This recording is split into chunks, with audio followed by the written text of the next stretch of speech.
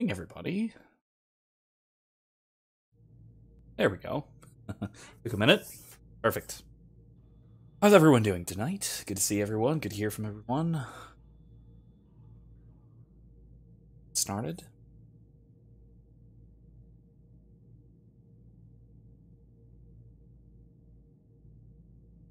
Things coming online.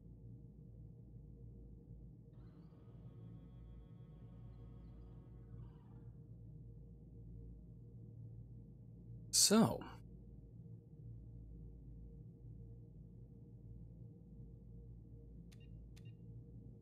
ready to jump in. I have, there's plenty of things I can talk about. It should be a, time. What? While the screen is loading, I'm going to be right back because I might book or look at, talk about. So, loading screen and me wandering off screen. One moment.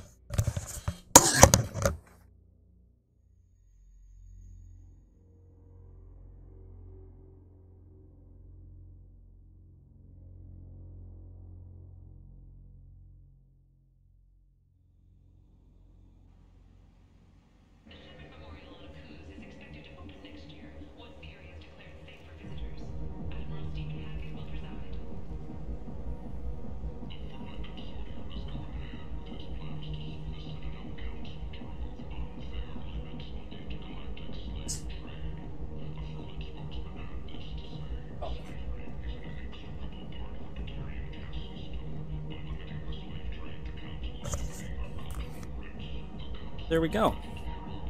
That is a shocking close-up of Samara that I walked back into. But just in case I wanted to talk about any of that stuff in particular, I figured it'd be good to have the books on me, and I had them in the other room, so not a problem. Take a long run anyway. So, if we recall, last thing we did was our last loyalty mission so far. We were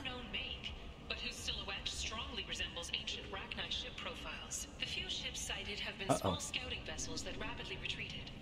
The Council has pledged a full investigation.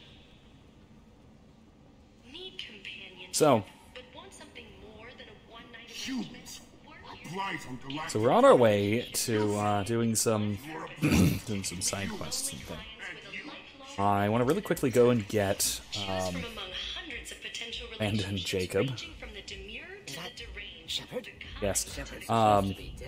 Also, let me know if the volume is too high or too low. I changed it around a little bit while I was recording some other things. So, if you can't hear the game or you can't hear me, please let me know and I will do some fixing on. Otherwise, switch out our. Let's see how. I don't know. Red or black will have to decide. Miranda.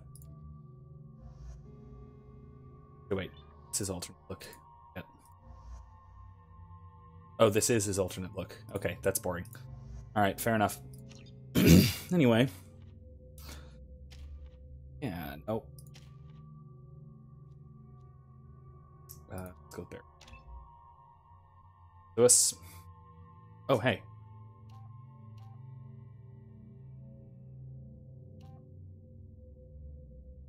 Ooh. Lasts a few critical seconds longer. It lasts a whole extra minute. Oh my god. Yeah, let's go with that. Let's go with that. Anyway, as I said, as I kind of indicated, I have a new video in my series on Plato's Republic. It just came out yesterday, I believe, if I'm counting my days correctly. You told me about Jacob, didn't you? So, hopefully you guys had a chance to see that. I highly recommend checking that out. That is kind of one of the core arguments that form kind of the backbone of the Republic, that a lot of the arguments throughout sort of are either for or against Glaucon's position as there, and it's more or less forms the structure of the argument between Glaucon and Socrates throughout books 2 through 10. So, definitely worth checking out. I highly recommend that video, and I also highly recommend reading along if you can find a copy of it. And if you, of course, if you can't, feel free to contact me directly. And happy to help you find a copy of that. Jacob Taylor? I certainly didn't expect to see you again. I'm sure you didn't. No, please. So many years have passed since Tortuga. Lots of water under the bridge. I take it you've met each other before? Jacob and I worked a mission with Ish a few years back. He helped us with some information. You sent me into a nest of Turian thugs in a Batarian ambush. Hey now, my job was to get you inside. Anything more would have cost you extra. Is this gonna be a problem? If we don't walk away, I promise he'll give you a reason to shoot him.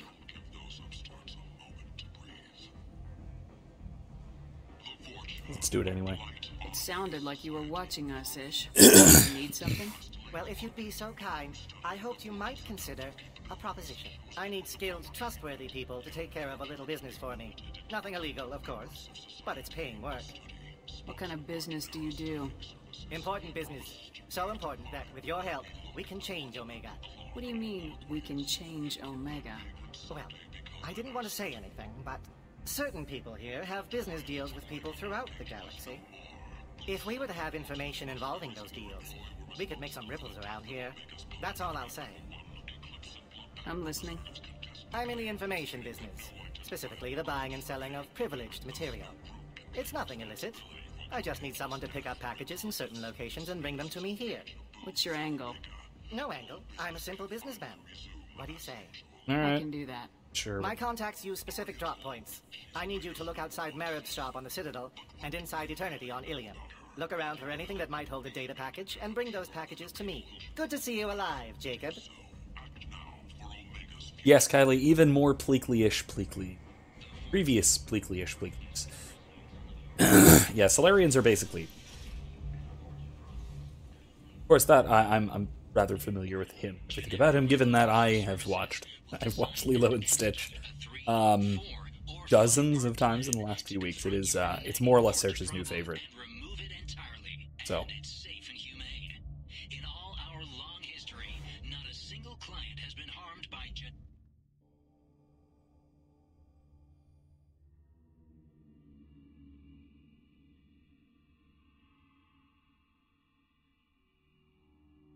Kylie says Stitch is my spirit animal. That's troubling. That is deeply troubling. A hyper-intelligent, super strong monster designed for nothing but destruction who eventually finds the love of a family. Okay. I can respect and fear that. Time to feed the fish, obviously.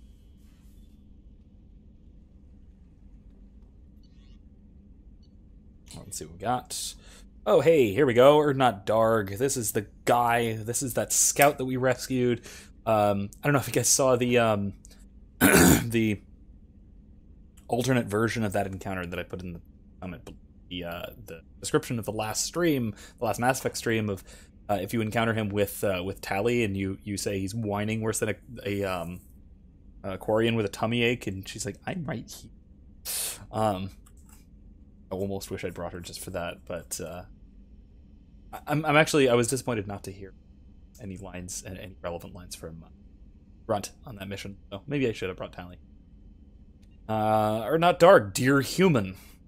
Clan leader told me how to get in touch with you. I don't remember much of what happened, but the chief scout said you pulled my quad out of the fire when I got caught and poisoned over at the Weirlock camp. Thanks. Next time I have a chance to kill a human, I won't. Unless I go into a blood rage or something. I got to the female camp after I recovered, and it was pretty good.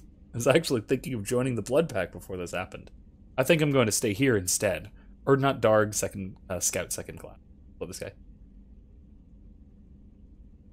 Oh, I see. So Kylie says the drama queen Stitches compared to... Okay, I get that. Okay. Fair enough. That's rather different than... That is one particular aspect. Stitch is very complex and multivalent character, and that sounded sarcastic, but I actually do mean.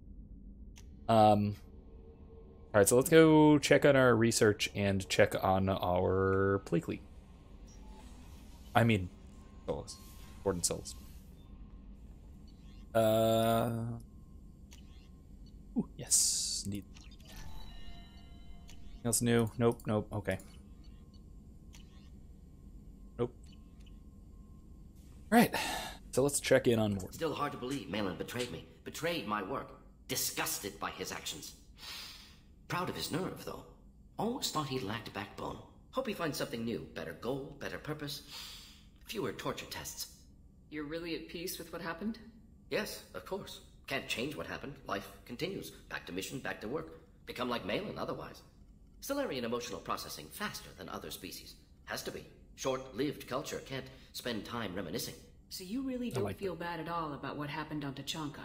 Yes, correct. Now at least. Greatly distressed at the time. Stages of grief, loss, anger, rationalization. Dealt with it. Most issues settled on Tachanka, some on shuttle back to Normandy. Malin didn't seem like he processed his emotional response. He was obsessed with the genophage. True, didn't mean to imply that Solarians were healthier emotionally, can still make wrong choices, bad decisions from grief, anger, guilt. Malin couldn't accept feelings. Made decision, executed. Probably before I left for Omega. Wish I'd seen it. Solarians still feel, just resolve it quickly. Explains lack of marriage, can't sustain courtship emotions. Or perhaps based on reproduction. Unsure. I mean, both. Probably. Likely both, because, you know, those two things are pretty related. Pretty closely related. But this is really cool. I like this about Solarians. I like this about Mass Effect in general, that the alien species are treated as actually unique and different. They think differently, but not in that sort of just some of them just have weird pseudo rationality kind of way that you'll sometimes get in science fiction. They all think in the same logical manner. It's just they deal with things differently. They process information differently. They may have a different, sort of mental furniture, that sort of thing. But it is, I think, a really good and probably realistic way of depicting different species of rational animals. It's really cool. I also like what they do with, especially it really starts in 2. I like what they do with most of the alien psychology. See. What about Malin's data on the genophage? His attempts at a cure? What about it? Have it over there somewhere. Not dealing with it now. Need to focus on collectors. Not important now, regardless. Appreciate you helping me back on Tachanka. Should get back to work. Wasted enough time already.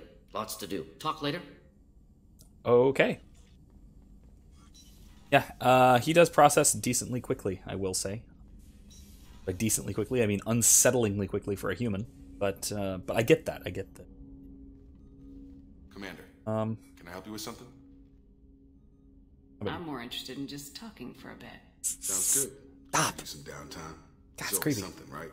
The way some people talk, we may as well be dead already. Hard for the crew to relax on this kind of job. No kidding. The next Normandy gets a lounge. They better not need to do this again. It does, by the Rebuilding way. everything was a pain in the ass. I can verify that. Yeah, I bet you can. I doubt they'll front the money to stitch me back together if we screw it up. It's a hell of a job, isn't it, Shepard? Being the good guys. Wouldn't be the high road if it was easy. You've got to figure, if all the people hoping we win stood up, the collectors would have a much bigger fight on their hands. Claws, whatever. I bet we have a lot more friends once we win. Hope we live to see it. I hear that. Anyway, I need to get back to work. Good talking to you. Yeah, that's yeah, I like that. Those two, I honestly really do like Jacob. He's a cool guy. He is sort of, I don't know, normie. There's not like too much specifically that's super interesting about him. But he's also just a normal dude. He's ex-military who just kind of mustered out and went and did his own thing. But he's just a guy on the ship. He's not a super assassin like Thane. He's not a, I was gonna say psychopath, but let's say ex-psychopath like Karis. He's not a current psychopath like Grunt, right? He's just a dude. He's a guy. I think he's really relatable like that. Good. I like the I like the mix of characters in Mass Effect 2, and I'm really glad that they included the regular guy. He does not stand up to the other ones in terms of, like, interesting character, but I think that's the point.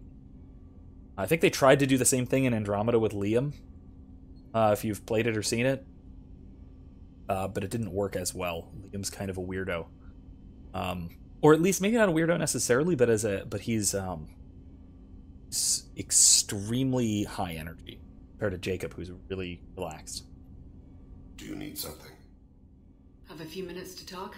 Very well. I had been recording a message for Kolyat. How are things going with him? It is difficult. All things worth keeping are. I never explained. I suppose the story of my wife's death took you by surprise. I figured you'd explain to me when you were ready. I appreciate your patience. I kept my work clear of our home life. I assumed that would be enough to protect Erica. That memory I mentioned before. Laser dot trembles on the target's skull. The smell of spice on a spring wind. Sunset eyes defiant in scope. That was Erica. That was how I met her. She saw my targeting laser as she walked by and threw herself in the way. I guess she impressed you. She woke me up. Her body trembles. Not fear. Indignation. Her mouth moves. How dare you? You and I trained to sacrifice ourselves to save others. How often does a civilian step in the way of a bullet to protect someone they've never met? I thought she was the goddess Hirashu. She met my eyes through the scope, and my purpose faltered. So how'd she go from blocking your shot to having your children? I had to meet her. The memory possessed and endowed me. I fell on my knees before her, begged her pardon. She introduced me to the world beyond my work. Eventually, she forgave me. Later, she loved me. The woke me up thing is that's so thematically appropriate for Drell, both with the solipsism of memory thing, falling into these vivid memories, and then also the other element of this being the sort of mind-body separation. Getting snapped back into reality like that. You're dreaming and you suddenly wake up, kind of. It's meaningful. When you talked to Kolyat, you said she died. I let myself become complacent. I thought Erica and Kolyat were safe. I stayed away too long, and my enemies came for her. Who came for her? Batarians. A slaver ring that was preying on Hanar outer colonies. I'd killed their leaders. They paid the Shadow Broker to find out who I was. But they were afraid of me. So they went after her. You told Kolyat that you hunted her killers down. Erica woke me up. When she passed, I returned to my battle sleep. My body hunted her killers, murdered them. I was taught to grant death quickly, cleanly, to minimize suffering. Them, I let them linger. You were operating on instinct. By your own rules, you can't blame yourself. But I made the choice to hunt them. They're the only lives I've ever taken of my own choice. The only deaths on my own conscience. I haven't spoken about my wife, and I don't think I ever have. I didn't have anyone left to tell it to. You're talking to your son again. Let's not. That's huge.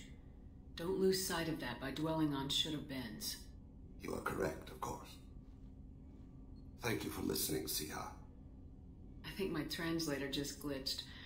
What did you call me? Siha. Someday I'll tell you what it means. Also, neat thing to note, the universal translator things. Earpieces, apparently, or something like that. Which, There you are. Oh. Liara Tassoni's got quite a reputation. I've done business with her people before. My heart goes out to Miranda and her sister. That's a rough situation. Jacob deserves better than a father like that. I probably would have wanted to shoot him too. Come back later. I'm sure I'll have more to talk about. Oh wait, we do have a bar. What's all this about? Let's have some red. Okay. Well, we're having some red.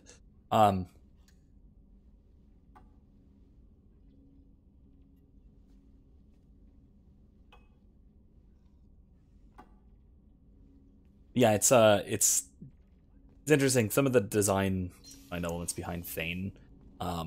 He was designed how he was, basically specifically to be the sexy alien. Like that was the whole point of his design. How do we make a very, very strange alien, but still keep it familiar enough to be the sexy alien? I'll let my view. Not one to. Morinth haunted my dreams and waking hours equally. For the first time in 400 years, I am free. I am a ruined vessel of sorrow and regret, but I am free. It is not a feeling I can describe. You did your duty. What about your feelings? One of my daughters is dead. My hopes, my dreams were all bound up in my children. Still, my feelings have always come after my duty. The same is true of you. Was it worth it? It was never a question of worth, but of need. I had to take the action I did, as did she. This was never a story that would have a happy outcome. You said that Morinth was a monster, but she was still your daughter.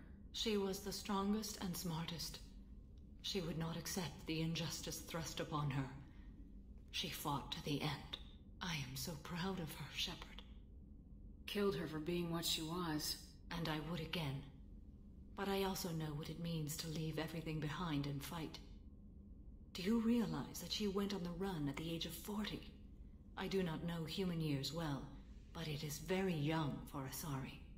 What will you do now that Morinth is gone? Assuming I survive your mission, I am a Justikar. Injustice still exists, and perhaps even other Ardat Yakshi. I thought Ardat Yakshi were extremely rare. Asari have spread to many worlds. There are remote regions with no government oversight. If I travel to those worlds and they do exist, I will find them. So here's the thing, too. So they retconned this really significantly in the third game. In Mass Effect 3, you find out that there is a whole monastery full of Ardat Yakshi, which is where her other two daughters are. And so the Asari Republics keep track of these things, and they're responsible for sort of offering them the choice that was offered to Morinth, and Morinth refused, right? So it's they wanted there to be more. Excuse me. They wanted there to be more Ardat Yakshi, or at least potential Ardat Yakshi, to sort of increase that as a threat in the third game. I can talk about that, but then I don't want to spoil too much as to why that's significant for the story and all that kind of stuff. But it was one of the major retcons that happened throughout the series, and the change sort of changes the emphasis and changes the importance of, or changes sort of the tone of the sort of the pureblood insult. Talking about Asari being a child of two Asari, in this game, it doesn't seem like that will likely result in an Ardat Yakshi. It's just a genetic thing that's passed on. So with Morinth, from Samara and that sort of thing. But it seems third game, with there being more Ardat Yakshi, it makes it seem like any pureblood Asari, any child of two Asari, Asari mother and father, so to speak, has a chance of being an Ardat Yakshi, regardless of genetics. So that sort of puts the sort of distaste Asari have for purebloods in a new light. That sort of gives it more sense, rather than it being just a simple prejudice. It's something, like I said, it's something more like incest, as I've kind of brought up before, but incest that can result in a genetic predisposition to murder by snoo, so to speak.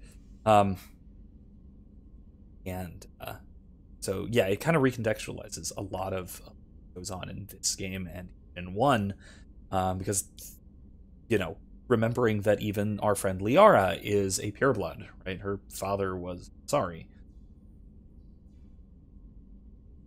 who we will talk to at some point, as it so happens. But regardless, yeah, it is. It really does recontextualize a lot of the insults having to do with that, and it sort of it gives more insight into the sort of exogamous nature of the Asari wanting to sort of spread out and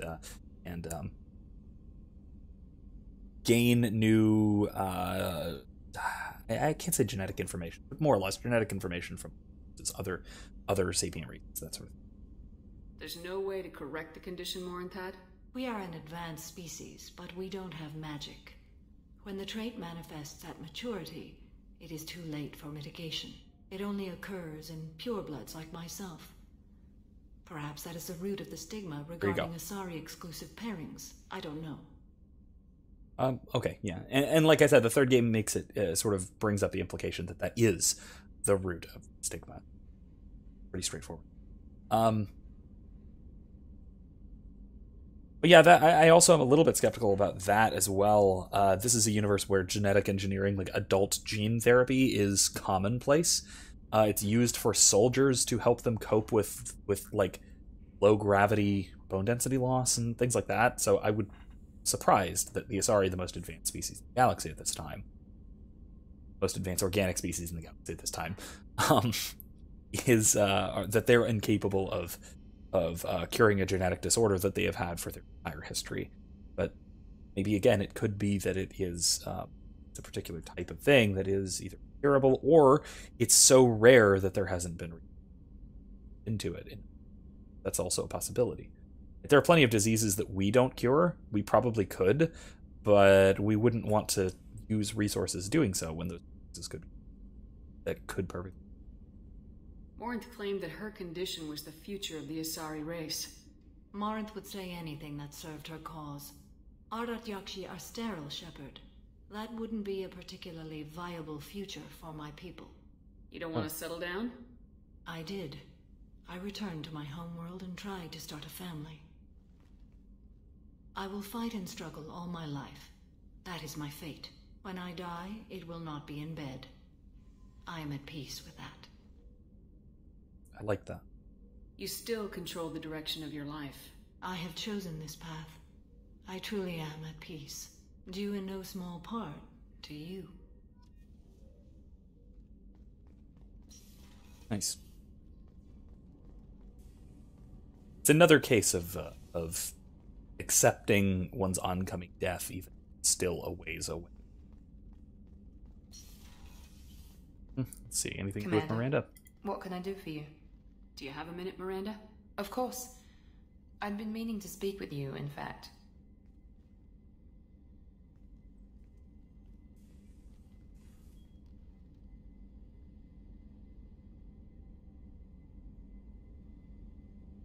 I wanted to apologize. I didn't fully believe you'd be up to the task, and it seems I was wrong. Frankly, based on what I've seen, I wish Cerberus had recruited you earlier. No, I'd have probably shot you if you hadn't been the ones to put me back together. Just gonna be honest, based on, our experience with Cerberus in the first game. The crazy people who remember murdered Admiral Kahoku. I trust you, but I don't trust Cerberus. Your experiments cross the line. All the time, yes. But I recall a Spectre who crossed a few lines while hunting down Saren and the Geth. And we'd be lucky to have cruel. You. Too many join us with simple xenophobia. We need more people here for the right reasons. What was Cerberus trying to prove by experimenting on children like Jack? A mistake, no question. Not mine. And one that was corrected once we discovered the extent of the experiments being performed. I saw your bases years ago. You were using Rachni, Thorian creepers, even husks to make your own army. The husks were already dead. The Thorian creatures were mindless, and the Rachni were abandoned once we understood their intelligence. We weren't breeding an army, we were breeding expendable shock troops for high-risk scenarios. How many soldiers died in Saren's attack on Eden Prime? How many would have lived if we'd had just a dozen Rachni soldiers on our side?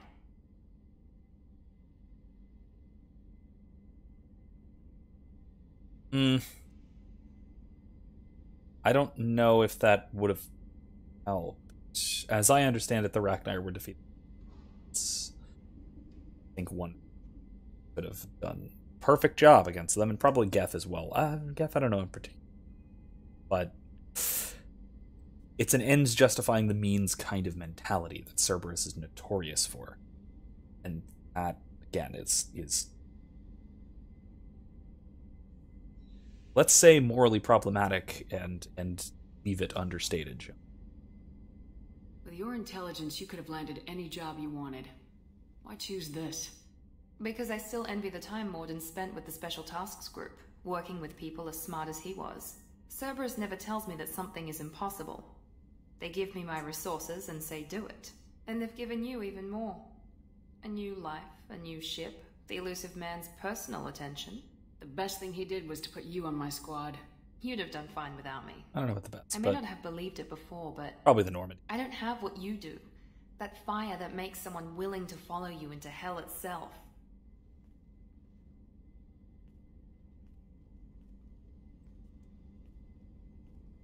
My father got me the best genes money could buy. Guess it wasn't enough. You always bring up your genetic tailoring. It really bothers you, doesn't it? This is what I am, Shepard. I can't hide it. The intelligence, the looks, even the biotics. He paid for all of that. Every one of your accomplishments is due to your skill. The only things I can take credit for are my mistakes. No. You're not coasting on good genes, Miranda. Your ability and your dedication speak for themselves. Thank you, Commander. I appreciate that. I should get back to work, but thank you for coming by. I will say, Miranda has grown on me over the years and the times I've played this game. Her weird superiority complex, it got grating.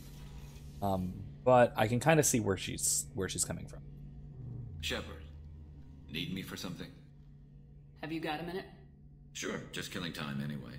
Optimizing weapons charges, planning attack vectors, you know, relaxing. I'm still trying to figure out how to prepare for this mission. Humans we already don't did deal all with this. stress the way Turians do. Shepard, no, stop it. Thanks for the talk, Garrus. I'll see you later. Let's not do. Sure thing.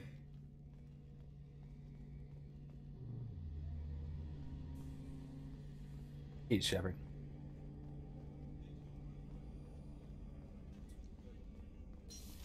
Let's see.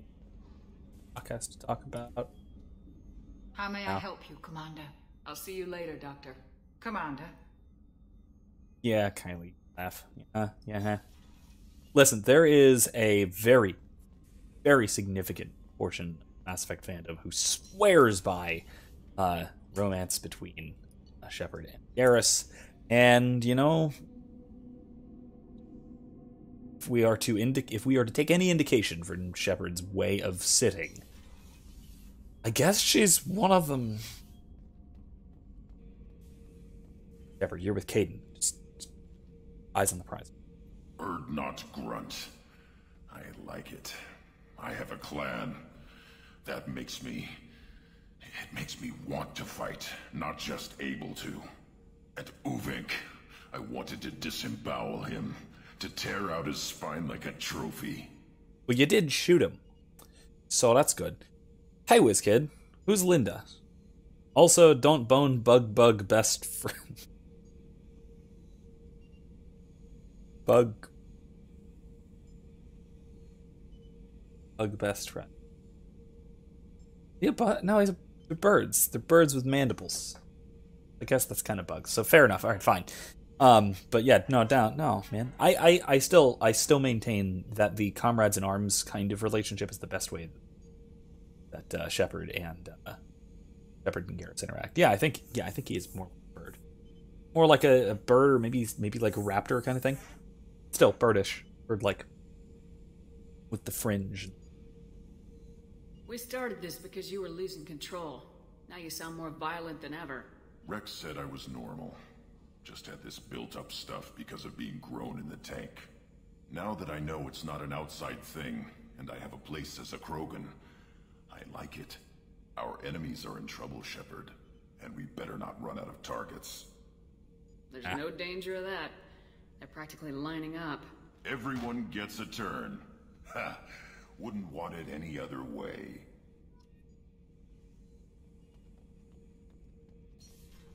It's good. I still love it. Did you hear that we are sharing our deck with a Krogan? Well, ain't that peachy? Yes. See what's up with Tally. Anything new? Shepard, what can I do for you? Have you got time to talk? I really need to clean up this engine. Maybe later? I'll let you work. Talk to you later. Okay. Alright, how about Jack? You?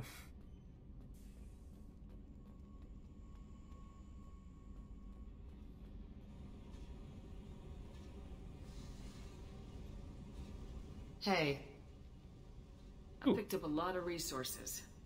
Can you use them to help against the collectors? I figured out those L5Xs. Consider Yes, girl, yourself scary lucky. girl. It's Yep. not like I keep a library of this shit around. Okay. What about you, Jack? What do you I already got up the to? fish whiz kid, don't Still worry. checking out your ship. Wouldn't mind putting her through her paces when you're not around. I doubt Joker would appreciate that. At least not while we're working. Relax. Not like she couldn't break Joyriding doesn't have the thrill it used to. Besides, if I wanted it, I'd take it. That's so... I've been around. Ran with gangs, wiped out some gangs, joined a cult. Kept the haircut. I learned how to survive and not be a victim. It's hard to imagine you in a cult. That usually involves a lot of rules. I was looking for answers. Drugs and sex and going to a better place. A better place, right. It was all about money. They wanted to take a colony, shake the suckers down to fund their spread, and guess who was their ace in the hole? They were just like the rest. Didn't give one shit about me. Reminds me of the weird cult with Father Kyle. All in the first game, on the weird biotic cult. Wait a minute, that's...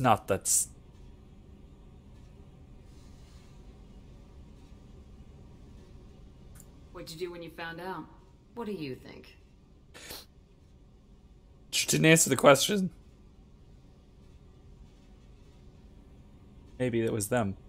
We met Jack already. Maybe she yelled at us, "I will destroy you."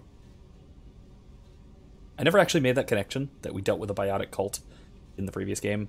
And now we have a former cultist biotic, badass biotic, down here below decks. It's probably not, but hey, you never know. You must have met some good people, too. You've seen where I came from. Everybody wants something, and because of that, everything is fair game. Murder, assault, kidnapping, drugs, stealing, arson. Done it all. And that's the boring shit.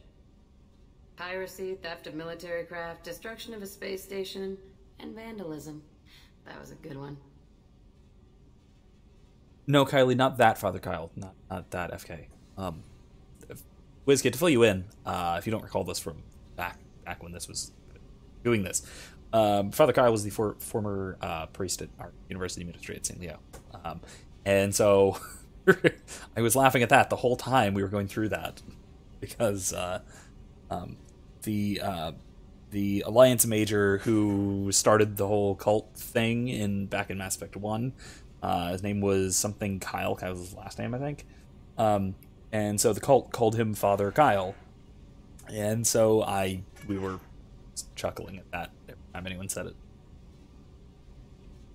All right, we got to go for vandalism first, because that's like murder, arson, and jaywalking kind of thing. I'm surprised you'd even mention vandalism in that bunch. That's what the Hanar call it when you crash that space station I mentioned into one of their moons and make a new crater. They really liked that moon. What would that be? Okay. A space station? You're pushing what I can believe. Ain't saying it was easy. Not everything is spur of the moment. Sometimes you gotta work to give people what they deserve. Had some people I hung with for a while. Outlaw colony. Felt like they were like me. Guess that made us a nice target. Turians think they know something about a scorched earth response. Fuck them. We've been over this. Not with Garrus. You were a pirate, too? Ties in with the kidnapping. If you hijack a passenger ship and don't kill everyone, anyway. Good lesson. Simpler to just kill them all. Military's a hard target. Bet that made you some friends. Shouldn't have left the thing unlocked. Besides, parades are boring. I helped. Thank you for your service, Jack. I have a troubled history with parades. I was in marching band through high school.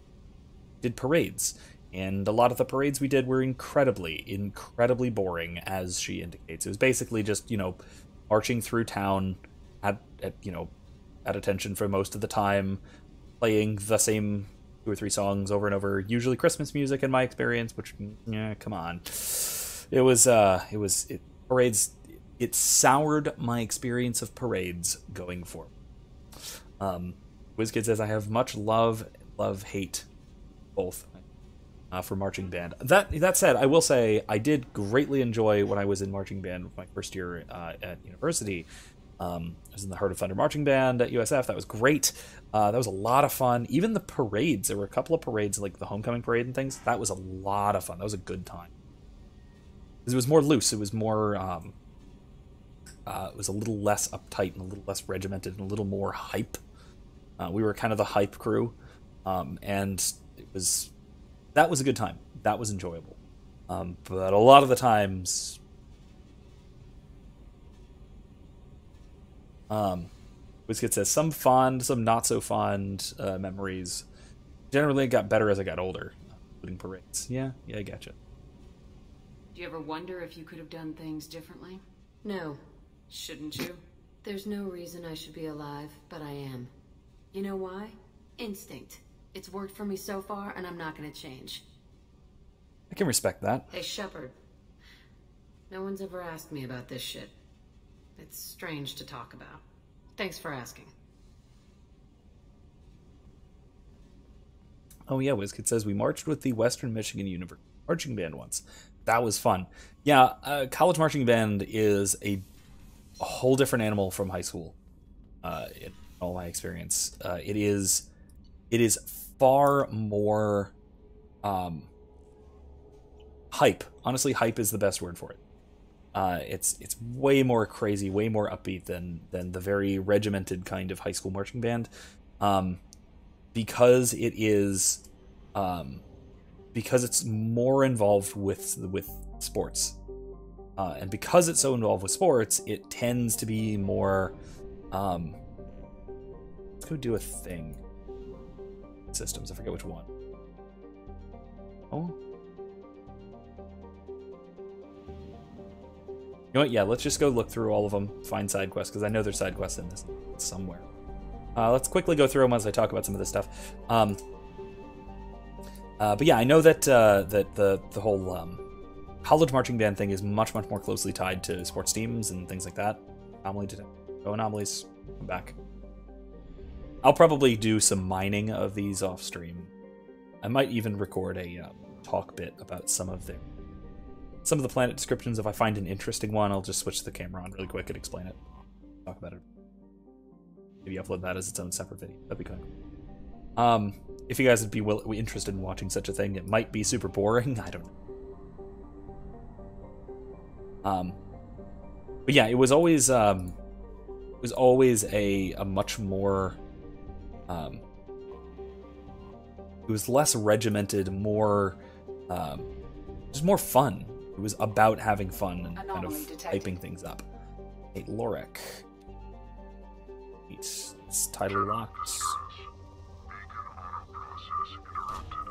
Launching probe. Yeah, WizKid says college kids are way less uptight than high schoolers too, which helps a lot. I'm becoming one of those people who hate teenagers. I get it. It's generally true, although Probe away. It's a transition as well, because I know like college freshmen are basically just high schoolers plus a month or two. So Probe away. There's it still gets pretty it still can be pretty uptight early on. Probe launched. And especially because a lot of the freshmen I interact with are in college, at least at USF, and that is a different breed, man. I'll tell you, I was one back in my own, and I will say we don't quite know how to chill, relax, and kind of just let things happen. And distress.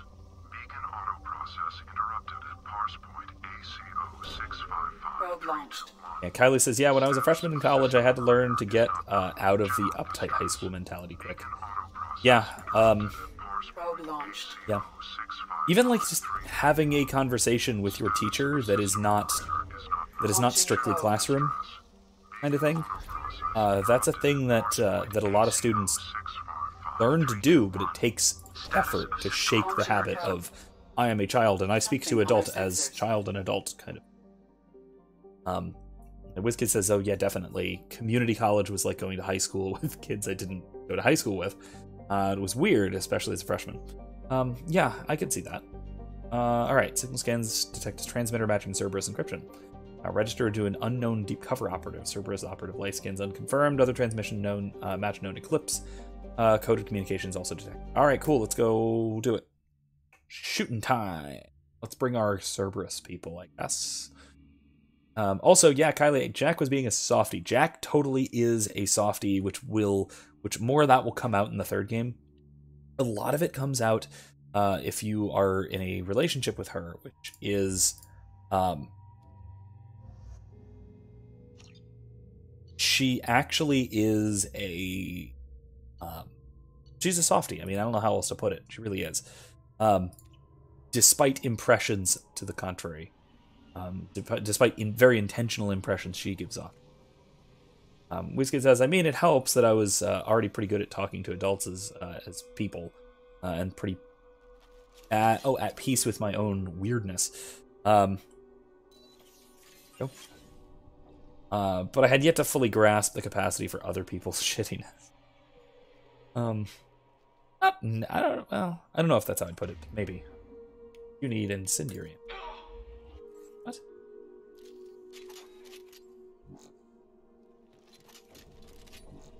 Stick with a pistol.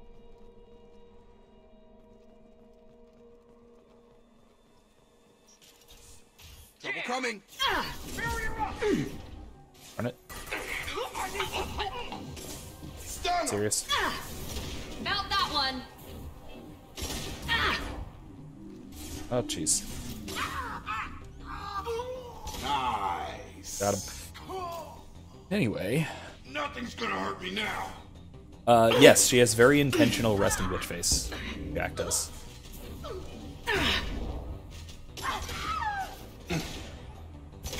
About that one.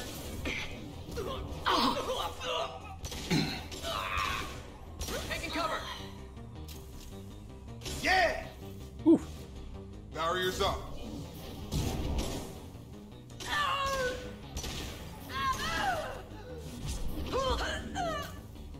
That it?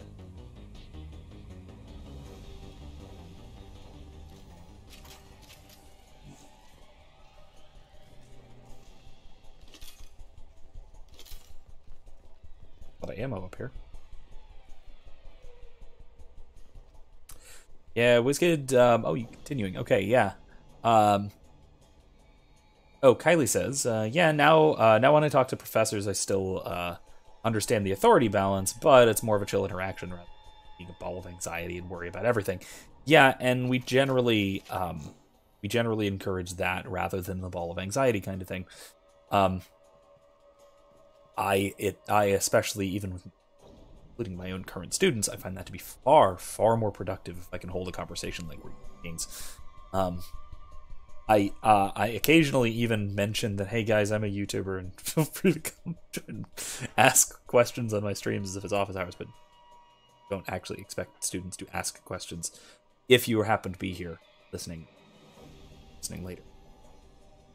A stream is not necessarily the best place to ask questions as if it's office hours, especially because there's an audience. Not a big audience, but there is one. Anyway, yeah, WizKid, WizKid says the not a good YouTuber, but I am one. WizKid says the people I hung around with my first semester at college weren't really fast. I always seemed to gravitate towards burnouts whenever I knew to go to a new place. I mean, I hung out with a lot of burnouts in high school, and in fact, that's how I first got into tabletops. first started playing things like Shadowrun, Star Wars the Star Wars RPG, the D20 system, that with burnout types. They're good people. They tend to even if they're chill and not exactly super hard school workers, good people. Subject ID, Cerberus, Arachni experiments, okay. Subject captured, an attic traverse, data, interrogated, interrogation failed, that's not good. Rawlings evaded our questions, more invasive methods, Not live to pass the cipher. Well, that's good and bad. Bypass holding cell.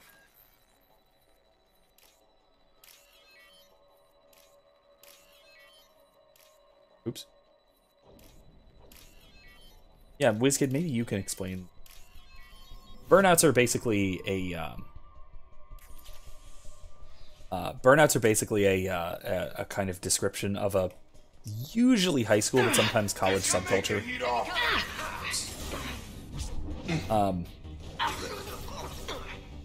Typically people who are intentionally not particularly concerned with school. Usually a lot of times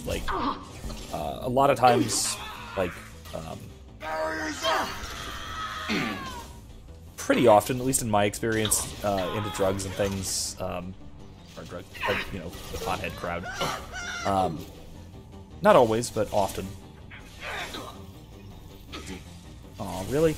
This should take the heat off. See what you did there, I guess? Weakening their integrity.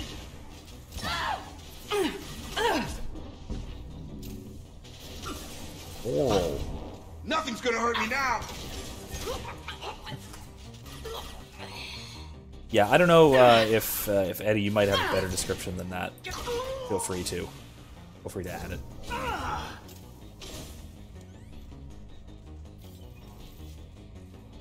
There we go. I used a lot of ammo on it. All right, so yeah, WizKid's description. He says, I'm still friends with plenty of them. Most of them are decent people, but the topic ones tend to be extremely so. I assume you mean toxic. To the extent where dealing with them without being toxic yourself is hard. It's true. You pick up the habits of people you're around, especially that sort of thing.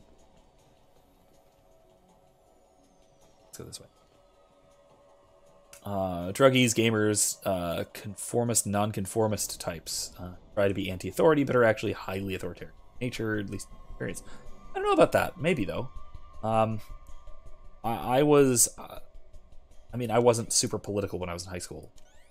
At least I wasn't politically sophisticated when I was in high school to make such observations. So maybe that's possible. Not all, but definitely the toxic ones. Gotcha. I wouldn't say that generally, Kylie, that burnouts tend to be toxic. It's just that they tend not to be.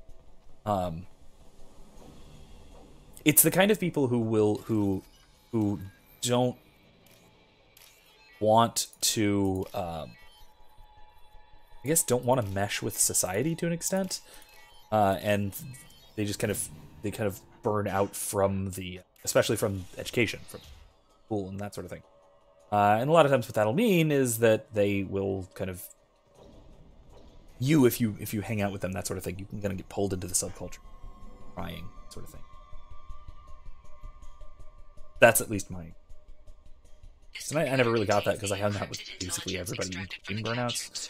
I kind of bounced between a lot of social groups when I was in school. I wasn't sort of seated neatly in any of them. Let's definitely just give this data straight to the Alliance and give Cerberus the giant middle finger. How about that? Hey, WizKid says, and you probably know more about this than I do, and can speak to this more so. Now, the ones who are, though, very much so. Most are laid back and chill, but they tend to get loud and obnoxious. Let loud and obnoxious personalities dominate the group. And it can be tempting. I see what you mean. Yeah, I see what you're talking about.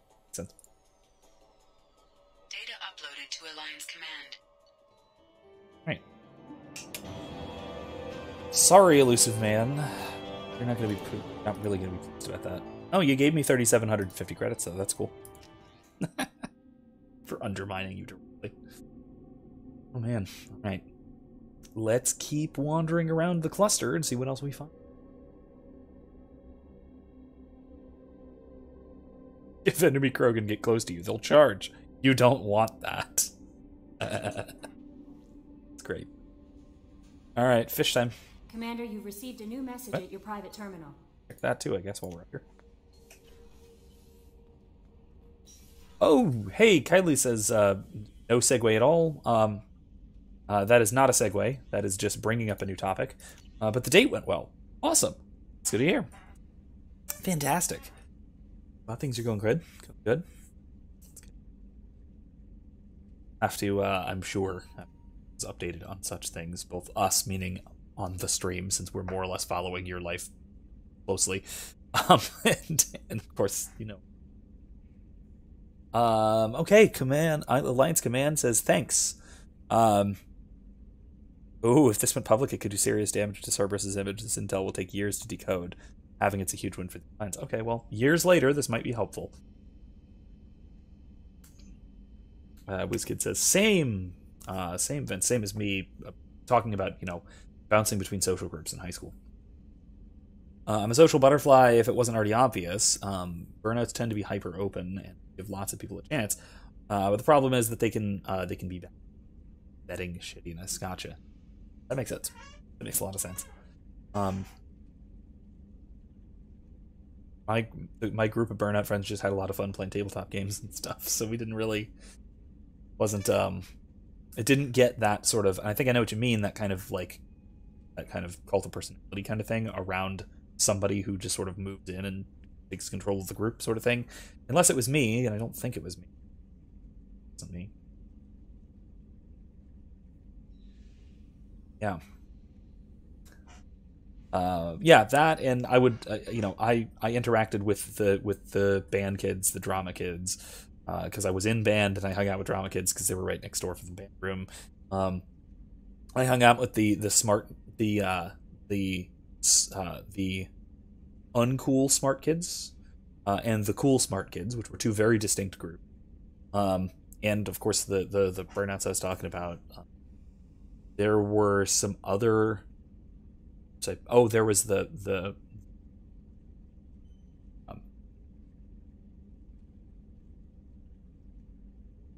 I don't know what to call it, like, because there was the basically the Spanish club, basically the Spanish club, the students of the couple of Spanish teachers who all basically hung out and did stuff club wise, and then just sort of also.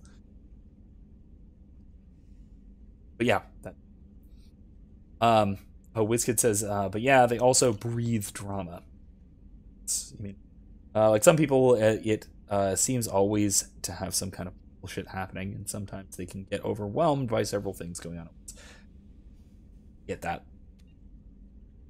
I've never been overly driven in terms of social interactions. I try to avoid such things and have for a good long time. Other than, okay, that's not true. Other than in marching band. Marching band is more dramatic than drama club. So from Diana, this is the lady who her daughter was killed by Morinth. Ardia Talok told me where to send this. I'm Nef's mother, Diana. We talked when you came to investigate her death. Arya also told me that a dead Asari woman with wealthy apartments. She was the one who'd killed my daughter. Thank you. I don't know who brought you into my life, but thank you for avenging me.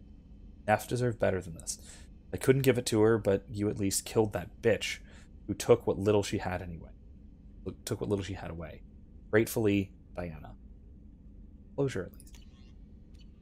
It's not much. Closure. Keep looking. Ellie says, I wanted to be in the theater program at SLU, but I'm always so busy with choir. Yeah, you really got to pick one arts program. No messages for you, Commander. Really do. Even both in high school and then even college, like having the time and the dedication for more than one significantly involved art program is almost impossible. Oh yeah, you're the third kind. You're a choir kid. I hung out with some of the choir kids, not as many though. Do this? Oh, but I think we did a quest here. I don't know. Let's keep looking. Yeah, WizKid says theater's a wonderful hobby, but you know, 90% of them are snakes. Really? I don't know about that. That's not. I don't know if that's quite fair. I liked my theater friends. High school?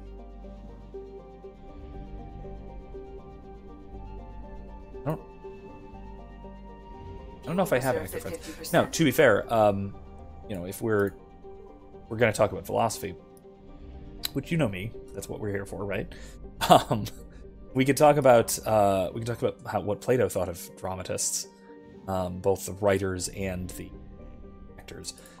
He had a very, very low view of dramatists, actors especially, but in general.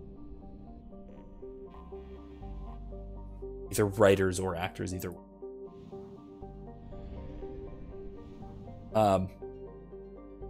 This kid says I'm a great singer, which is why I chose band. Yeah, same. I have a decent amount of talent for singing, because I have a good ear for pitch. Not perfect, but I can match pitch well and that sort of thing. I have a decently good baritone voice. I mean, not that I don't actually have a baritone like a euphonium. I want one, but that's a separate thing. Anyway, though, yeah, I think it helps to be able to sing at least minimally well for band. But what about your lived experiences? I'm not.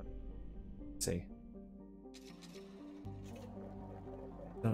WizKids lived experiences, huh? I do love acting, but thespians were looked down upon for a reason. Multiple, actually. Well, I can explain the reason. At least why Greek and Roman culture both looked down on actors. Thespians, as you say. Oh, hey, WizKid says, that, funnily enough, his brother played baritone in band. So did I. I loved it. I played baritone in marching band. I played oboe in concert band, flute and tenor saxophone in jazz band. I was all over the place.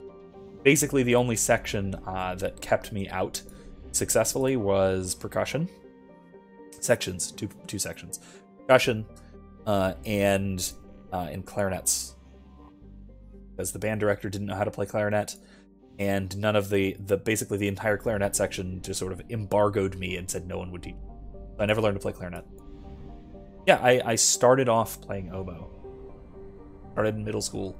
I was atrociously bad. I had no control over embouchure, so tuning didn't happen at all, and I had no control over volume either. It was very bad. I was a very, very bad oboist for my first year or two. Anomaly detected. Almost hilariously bad. I actually have gone back through. I listened to an old recording of myself somewhere in concert, like the concert band, and I could very clearly hear myself as the oboist who was very loud and very out of tune.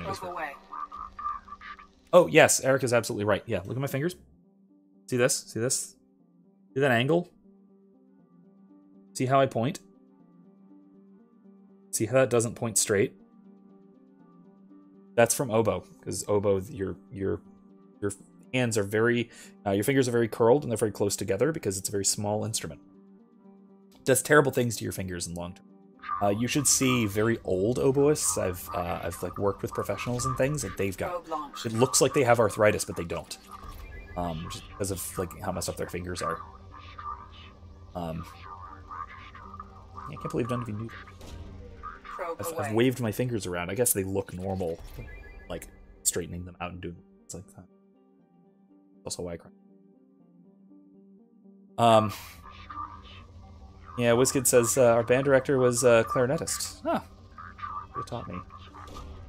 Don't try to date clarinetists, which would be crazy. I can't say I have experience with that. So. Probe launched. Oboe, oh no. Yeah, pretty much. It's a really good, it's a beautiful instrument. I absolutely love it. I love it played well, and I eventually actually did learn to play it well. It took a lot of practice over the years, but I did eventually become a at least decent oboist. And I love the instrument. It's absolutely gorgeous. Scans have found something. Actually, you know, one of my favorite oboe pieces is from the movie The Mission. Let me write this down.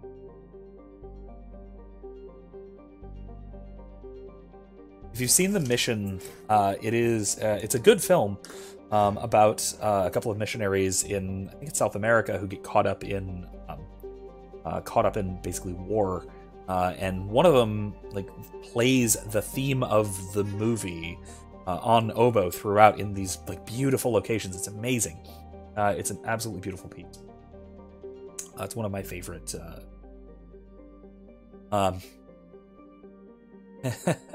Biscuit says oboes continue to be the weirdest common weird instrument. Yeah, true. Bassoon's weirder.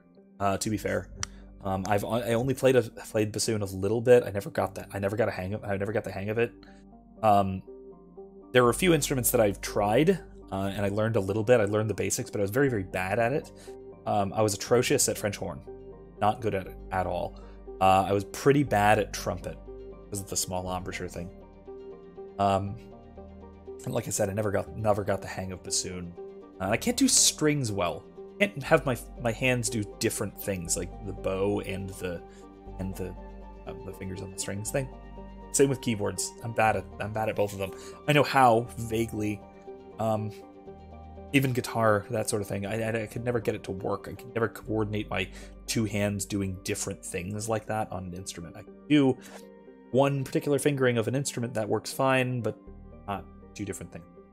It throws me off. French horn wants to know my location. That's ominous. My attempts at playing French horn were an insult to proper French horn players.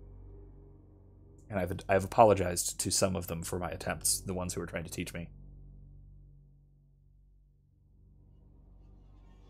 It says, I only learned to play trombone directly my junior year.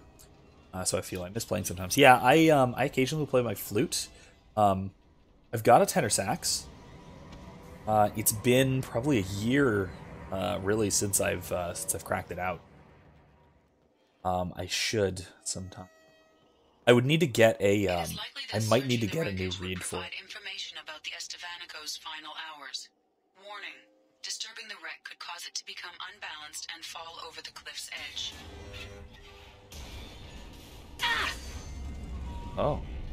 Yep, that's about to happen. It's gonna happen soon. Oh yeah, that probably was the last time, wasn't it? Last time I played saxophone was when I tried to teach you on Erica. That was a while ago. That was a good while ago. Should give it a try again. Good. I almost found a decent clarinet for Erica. That was one that she was wanting to give a try. Can I jump? I can't jump. This isn't Andromeda. Yeah, that'd be a decent one to try. Let me there. Cool. Whiskey says, part of my trauma with band stems from the fact that I knew I was bad, but nobody cared enough about me to really try and help me. I hate people. That's rough. It's really rough. I was very, very self-motivated when it... Like I said, I either taught myself or basically forced people to teach me almost every instrument in the band and a few elsewhere. Bagpipes and a little bit of violin. Beyond the ordinary band kind of thing. Yeah, Erica says, just give me a clarinet. It's the only instrument I found really easy. Come on.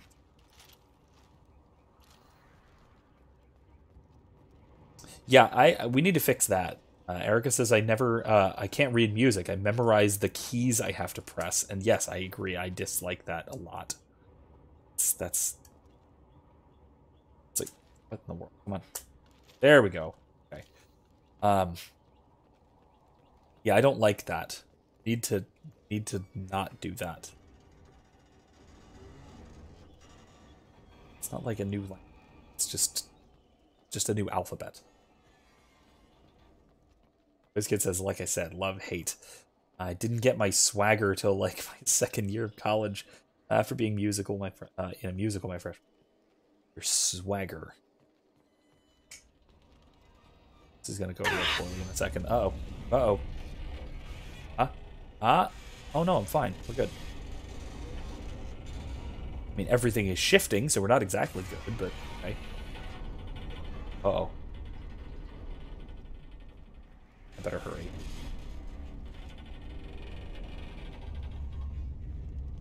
I don't know if I should be disturbing this.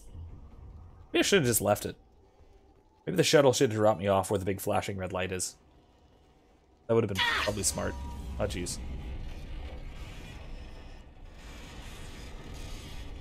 Hey, alright. Over there. What's that? Nothing. Let's just... so we don't all die. Yeah.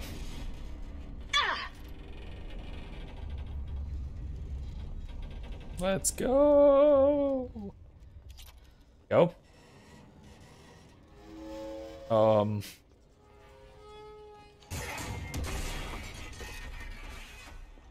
I'm fine.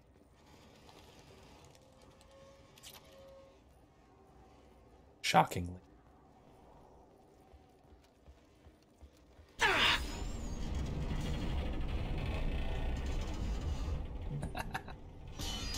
Oh, jeez. Good. This thing is about to fall, isn't it? This kid says, what, you think I just came pre-formed as the meme lord who stands before you today? Ha! Funny joke. Took me a while to be as brave and brazen as I am today. Jeez. Kylie says, I'm just learning how to read and understand music up till now. I've just learned by ear. Yeah. It's... learning to read music is one of those things where it is much easier long-term, but it's a very intense short-term investment to learn to make everything easier. Also, I will say it's probably, I don't know, it feels like it's a little bit less necessary for voice than it is for instrument. It's easier to learn by ear if you're singing. It is to learn by ear if you're... I think. Maybe I'm wrong. That's possible too.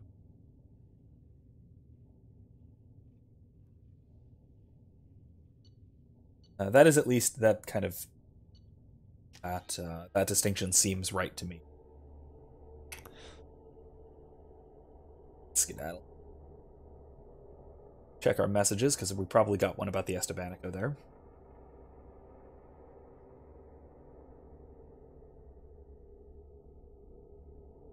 Even then, WizKid says, the crazier the piece, the harder it is to decipher, especially if you only have one part of the piece. Very true. And it really, you know, just playing one piece and practicing alone, practicing your part on your own is very different from practicing as part of the ensemble. Very, very different. Hey, Dr. Richard Talos, curator of the Alliance Museum for Galactic Exploration, Earth. Cool. Commander Shepard, you have our thanks for recovering the data from the MSV Estebanico. The data shows that the ship was attacked and overrun by blood pack mercenaries and Fortune soldiers. According to dated records, this was the first Alliance crew to encounter the Vorcha. How frightened they must have been. Indeed, the cockroach people. We're sending salvage crews now to recover whatever they can for the museum. Thank you again. Wait. Oh yeah, Kylie says sheet music for choir and stuff. Italian pieces, some and some contemporary. Yeah, it is. That is also another difference because I've seen choir sheet music. Roughly, no messages for you, Commander. It usually has all, or at least most of the parts, or at least all of the parts of one. I don't know what's the term, part. So all of the different the harmonies within soprano, for example, because there will be different ones like first soprano versus second, third, etc. And that's usually on the same sheet. Whereas band music does not tend to do that. You'll have a piece of sheet music for first clarinet, a piece of sheet music for a second clarinet, etc. And it's all split apart, different, which makes it harder to see where your part fits in with everything else. Which is why why ensemble practice is, I think, it's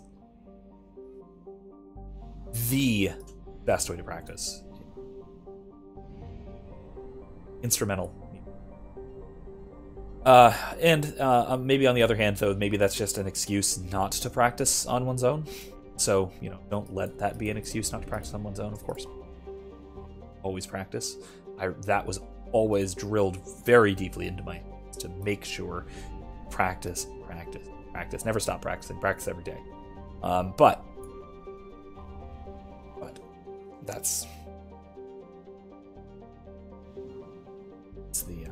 that's just my my old band memories coming up. Daily music practice, that sort of thing, on my own, not talking about ensemble practice, because you have to know your part and that sort of thing. Perfect sense. WizKid says that's why having a good band director is so important. When I was practicing for concert band, I would load up the songs on YouTube and go along with the song. Worked pretty well, actually. Yeah, this is not a luxury I had back in my day. Most of the songs we had were not on YouTube because YouTube was basically like cat videos, comedy sketches, and like occasional news commentary. That was it. YouTube was not a place for music for the most part back in the day. You wanted to have a recording, you had to have a studio recording, which sometimes we would have, and we would be able to play along with it, that sort of thing. The director would give to us.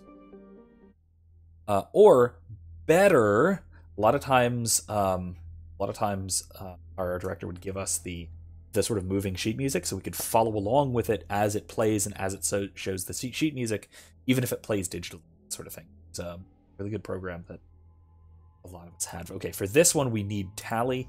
We need Garrus or Kasumi. Yeah, we need overloads like crazy. Yeah, Garrus and Kasumi, that'll work. Or Garrus and Tally, sorry, Garrus and Tally. This is one of the most frustrating combats in the game. I'm gonna save as soon as we land, because this one's, like I said, incredibly, unbelievably frustrating.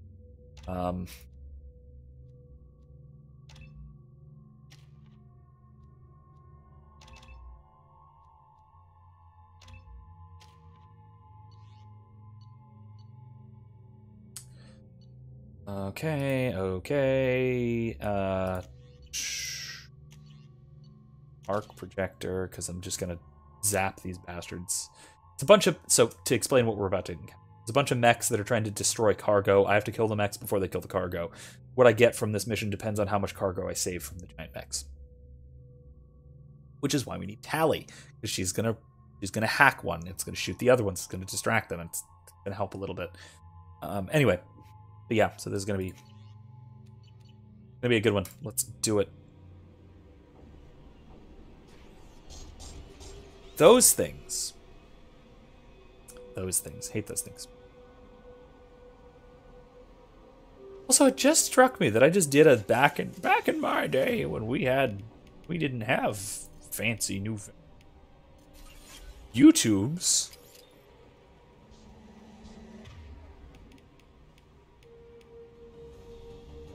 Darn it.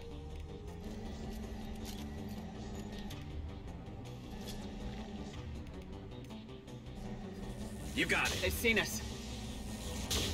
Primary defenses offline.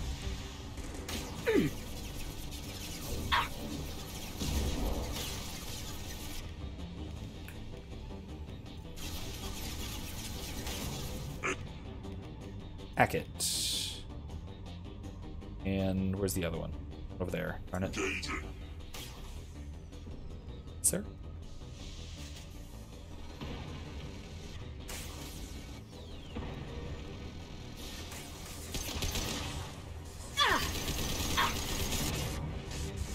Uh-oh. Look out! Fire in the hole! Drone. It's a big ol' zappy.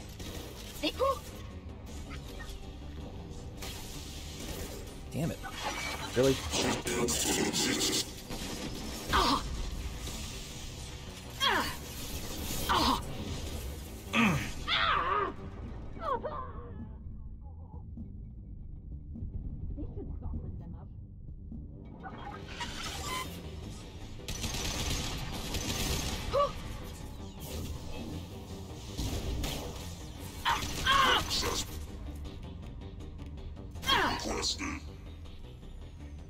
Okay. That was it, right? Okay, cool. Oh my god, that's awful. We got 12. It's not bad. It's not good. Not bad. Ugh. Okay, cool. That was awful. But okay. I need ammo really badly. I just blew through all this. Anyway. Yeah, I just realized I did one of the, like, back in my day, we didn't have the internet. We had computer program that would scream at you when you wanted it to play music. It would make ding dong bing noises, and it would try to play the music, but it would do so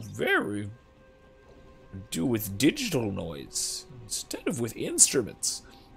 I'll stop now. But yeah, you get the idea. It's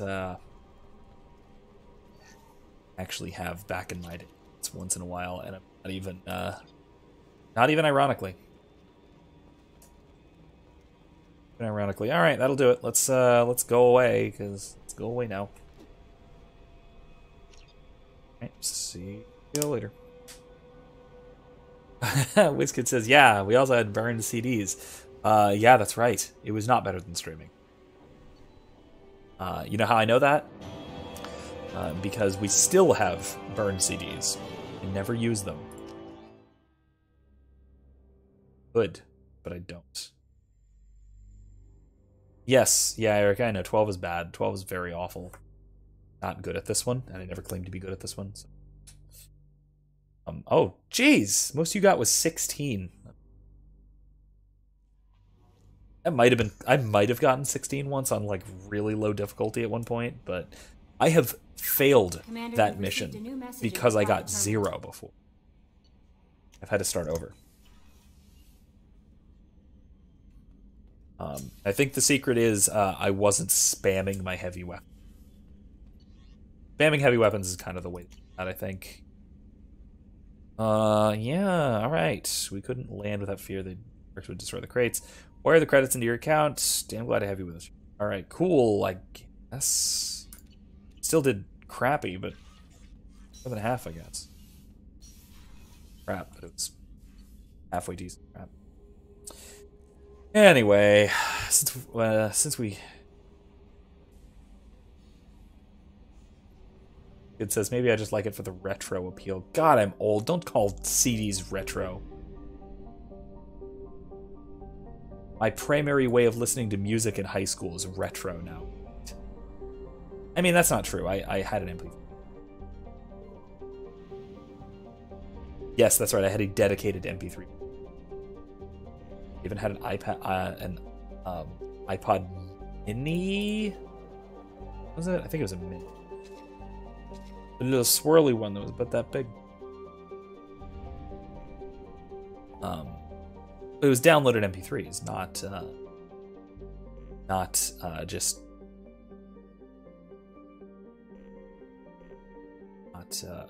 streaming music that you don't own. That it's also because I prefer physical over digital. Calm down, sir. Yeah, I know, I get it, but I understand that. And I don't know. Maybe I do. CDs are very quickly going to become the equivalent of records. They're going to be a hipster thing. That's so bizarre. It's like remember the last season of Parks and Recreation? I don't know who's seen the show. It's a wonderful show. the last season they jumped ahead several years into, I think it was 2018, because the show ended in like 13 or 14, so they skipped ahead 5 years. And basically they just completely predicted what the world would be like in 5 years, with like drone deliveries of things and invasive tech companies and like all kinds of stuff that was actually pretty impressive. Oh, wait a minute, there's Ezo there's Ezo here. I need that. Is there even? Oh.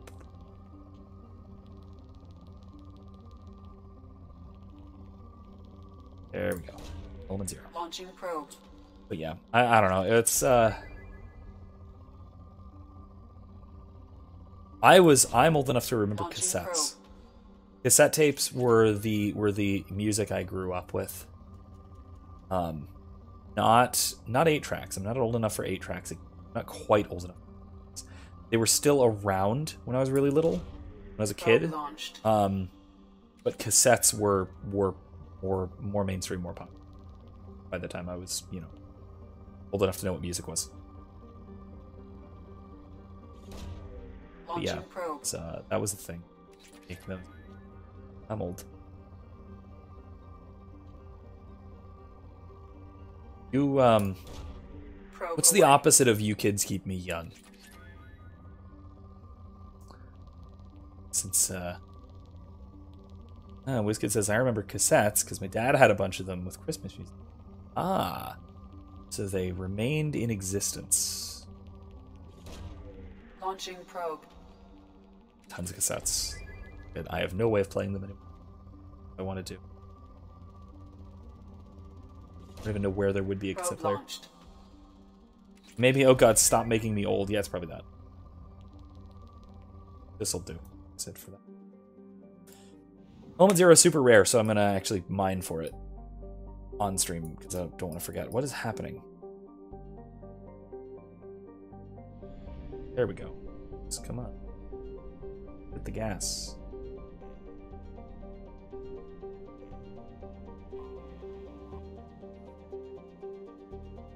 Your dad's also a late boomer, so... Yeah, mine too. Parents were both born in the late 50s. Probe away.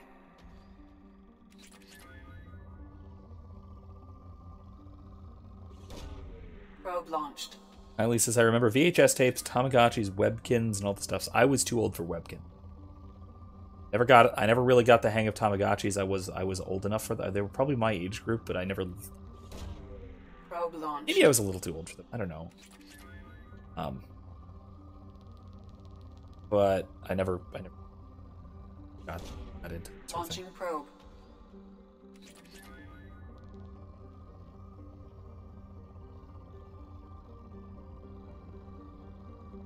Had a real life actual cat to keep alive, to torturously snuggle. My cat was very cooperative. It was a ragdoll. Also, interestingly enough, was mostly a ragdoll and just kind of let me hang out with him and toss him around and cuddle him and stuff and all that sort of thing, because he grew up like that. But also, once in a while, like, when he had enough, and that's how I got injuries, and that's how I got a few of the scars I have. I got a scar on my knee, and I have a scar right here under my nose. A little patch across, almost off. That's gross exaggeration, but yeah. That's because I put my face in his belly. And if you know cats, you know that's a bad idea. I didn't realize it was a bad idea. I was a child.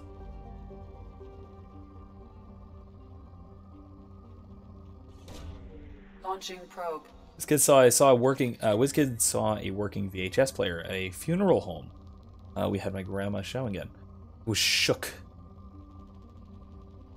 I don't think that's what should have shaken you at but I understand. Launching probe. I think I still have a TV around somewhere that, like one of those boxy TVs that has an inbuilt VHS player. I don't know where, but I think I've got it around somewhere. I forget if it's in one of my closets or was at my parents' house or something like that. It exists. Launching Exists. Erica had Tamagotchis, several generations. Was a good mother. Yes, you are a good mother, and I guess that was practice, so that's good. Not die. Tamagotchis. Presumably. Maybe they did, I don't know. The trick was knowing to pause it when you knew you couldn't take care of it. I think that trick works with... Probe away. Obviously, that wasn't the only thing that shook Wiz. Still, that's good. Launching probe. WizKid says also, Erica, that doesn't surprise me at all. Yeah. Maybe it was more of a girl thing. Maybe, but it wasn't really. There were boys who were all about Tamagotchis too when I was a kid. Maybe there were different ones. There were. Yeah, I didn't know you could pause them either. I maybe had one.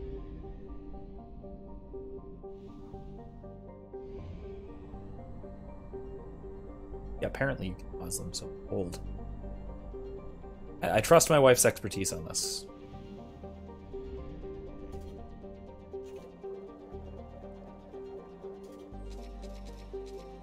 Using like so many probes doing that.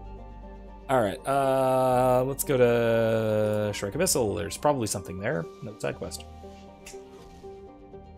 Anyway, since you guys are making me feel old, I want to talk about why Plato hated actors. Not hated actors, he thought they were shifty. This is something I went into in my video on Plato's Guide to RPGs. I don't know if you saw this, if you guys have seen this one. I highly recommend it. WizKid especially, since we play D&D, and this is the kind of... I actually mean that this is a how-to guide on how to play RPGs.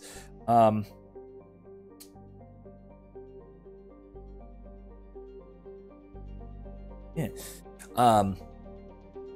And I go in that one, I kind of go into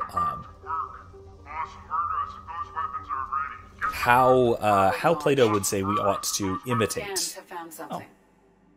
Do it. Bloodpack mercenaries. Okay, Bloodpack. Sounds good. WizKid says that the definition of shifty can confirm. Well, why would that be, right? Well, excuse me, an actor is by definition someone who is capable of imitation.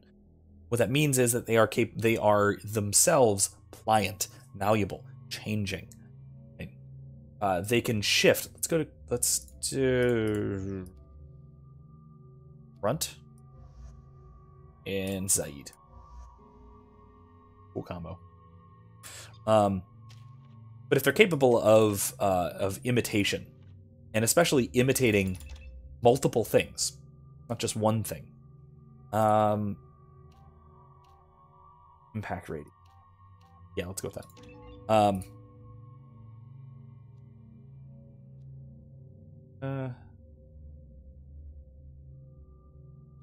Or mercenary.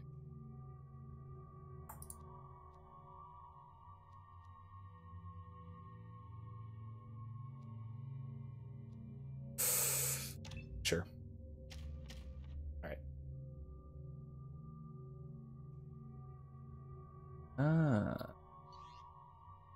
Apparently, if anyone still has one or wants to know this, you press the outside buttons on a Tamagotchi at the same time.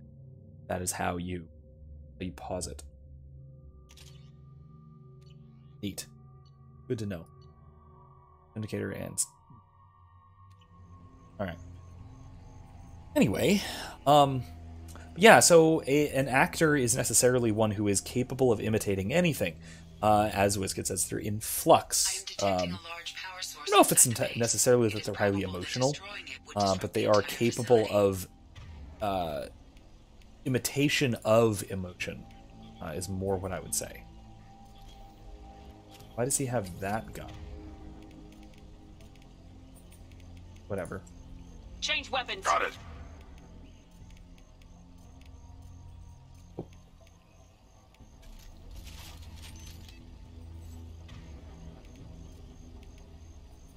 That's fine, I guess. There we go.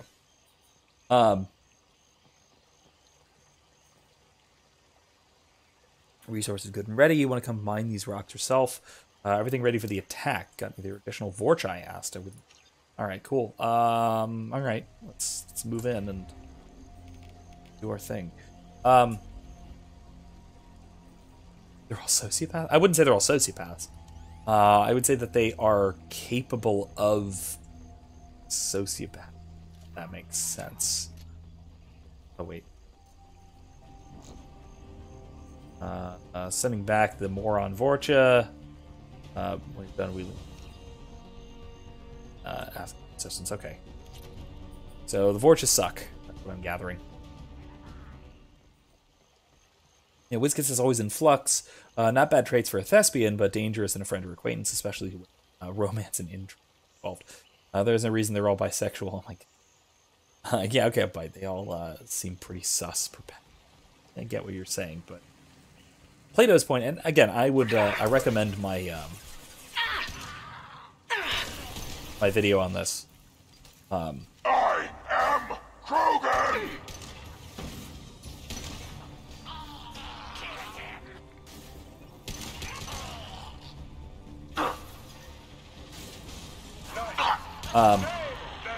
My video on what Plato has to say about this, I highly recommend for that sort of thing.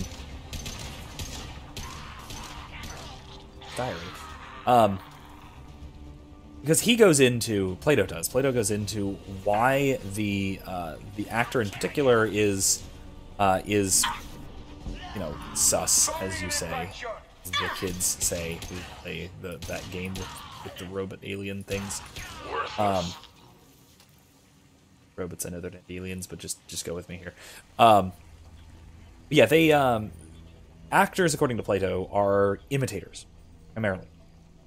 They can imitate. If they can imitate both good and bad characters, what that means is that they have an element of good in them, and they're capable of bad. So if they imitate something that is lesser than them, that means is that they are taking in those qualities and those habits and those traits. They're inhabiting them. So somebody who's capable of doing this, what they need is an expertise in being bad and being unjust. If someone's capable of imitating just character, or a character with flaws, or that sort of thing. And so what that means is that not only is one, you know, capable of doing so, but then by doing so, one sort of habituates oneself to doing the wrong thing, which we ought not to do. This kid says even the good ones seem sus. Although not all actors I know have fucked me over a lot. Oh, geez, man. Worse than you were more harsh on actors than Plato, and that is really saying something.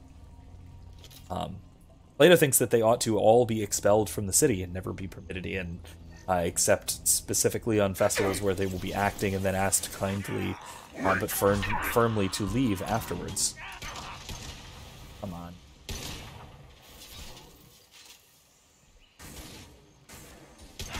There we go.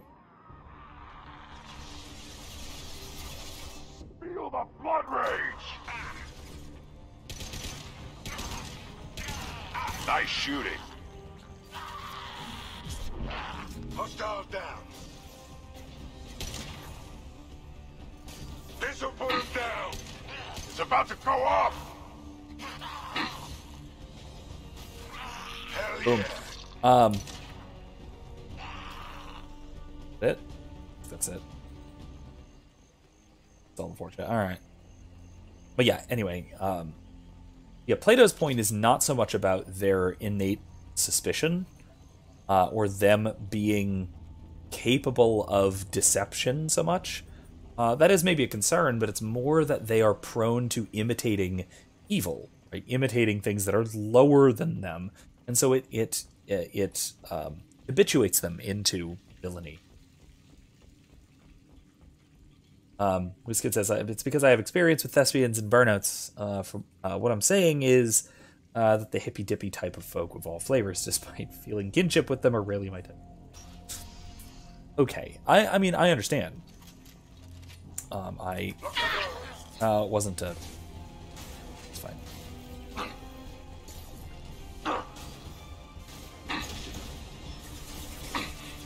Nice shooting. Incoming! Kill them! Nothing can Stop us! Can't kill us.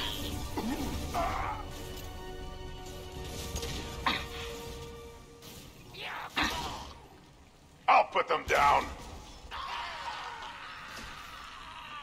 Is that it? Feel the blood rage. Oh, no, it's not. There's more. Come on. Got him. There we go. Anyway.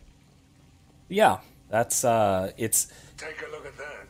It's a matter of what one imitates and why. Careful. And the habits that doing so can form.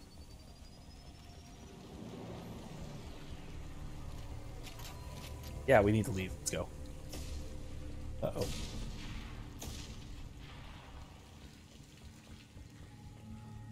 And part of what that means is, so my proposal, right, for my sort of Plato's Guide to RPGs, and to whether that's, video gaming kind of RPGs, or whether that is tabletop RPGs, is a careful balance between imitation, so acting, and narration, right? Or third-person descriptions, and it comes down to a matter of acting, or even just voicing, what your character would do if your character's actions are aspirational, above you, or something that you ought to be doing.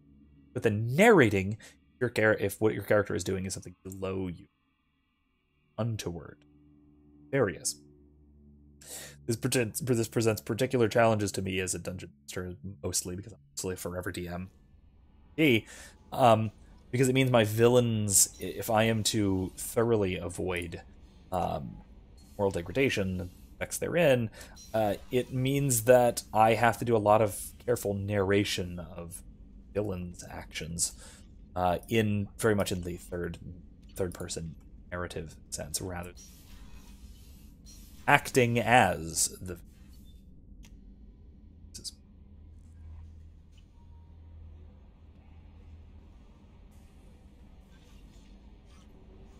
This kid says Amorous is pretty much just me, but 0.5 times as neurotic and more awkward. Yeah, okay. And I mean, part of that too is, even if it is just you, so playing a character like this, it not only is an opportunity to act aspirationally, right? Or not only a danger in terms of acting poorly, and that having an impact on one's moral development as a character, but it's also an opportunity to act aspirationally, right? So doing what Emrys ought to do, and using that kind of role playing, right, to in order to develop one's own actual character, its own actual habits and virtue. Honestly, that is a great way of using gaming as a kind of moral development, moral practice. It's similar to what would be the term, especially in sports or in performance, a kind of mental rehearsal, where you go through blood pack reading. Let's go do that. Where you go through your performance or the game or whatever it is that you'd be doing in your mind, so you can practice without physically practicing. But it's a level above that. It goes beyond that slightly. So it actually does become a real form of practice, especially for practicing the kind of things that one would not ordinarily. Right? I can't go save the galaxy from ancient machines, but I can play the role of Commander Shepard, who is a hero, and I can be heroic. Right? I can train myself to think heroically, to be heroic, and to do the right thing in these circumstances, that sort of thing. In these circumstances that I simply could never find myself in. And what that can do is that can help me to sort of practice for the kinds of situations that I would find myself in. owning the virtues of wisdom, of prudence, of courage especially. Courage is very hard to practice because if you find yourself in a dangerous situation and you're not courageous, it'll go poorly. So practicing courage is very difficult outside of a situation like this. Game or simulation, what have you.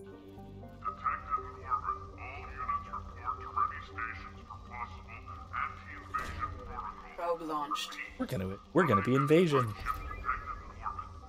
units report to ready stations for possible anti-invasion protocol. Detected in orbit. All units report to ready stations for possible anti-invasion protocol. That's a Solarian. WizKid says it's good for exploring of who your internalized self is in a way that your physical self could never act themselves in. You can practice being a hero, so when there's a time, when the time comes, you're more likely to act heroically. Yeah, absolutely. That's all units report to ready stations for possible anti-invasion. Launching that's probe. exactly what I mean, right? So Scans have found something. I'm not, you know, I mentioned this in the video, right? I'm an academic. I'm a very mild-mannered kind of guy. Physical courage is not something I tend to have the opportunity to practice, especially not in reality, in real life. This is Eclipse. Let's go with Samara Kasumi. And so when Reeve is amazing, absolutely incredible. Oh man, that's really good. Yeah, it's amazing. Nothing for Kasumi.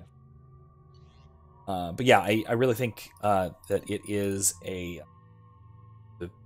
lack of an opportunity for me means that in a lot of cases, you know, this winds up being my practice. Maybe this in particular, but this kind of thing means this is what I wind up doing in order to learn how to act heroic.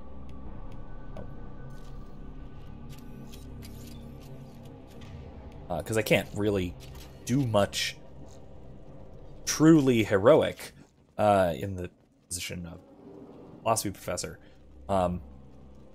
except on very, very rare and strange occasions. And in those very rare and strange occasions, not having had any practice means that I'm very unlikely to do the right thing in the face of challenge, or act courageously. But if I am practiced in a virtual environment, what that means is that I'm marginally more capable of acting in the right way if and when the time does come. Your life is mine.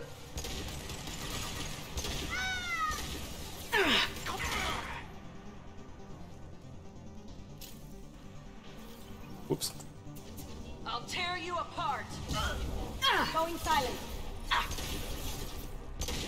There they are. Ooh, she got him. Cool.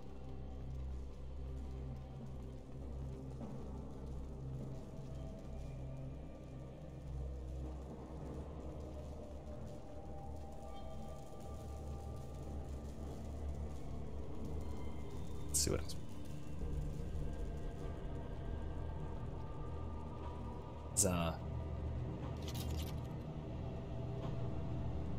WizKid says exactly.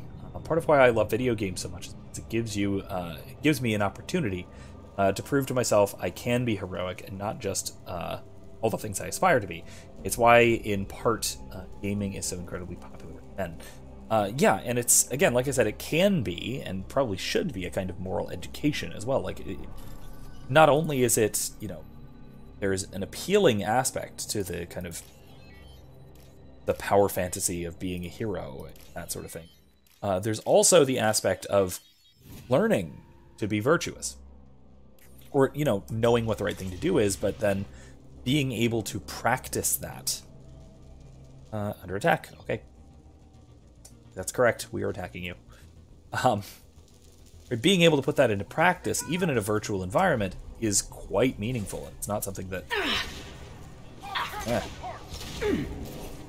Cloaking.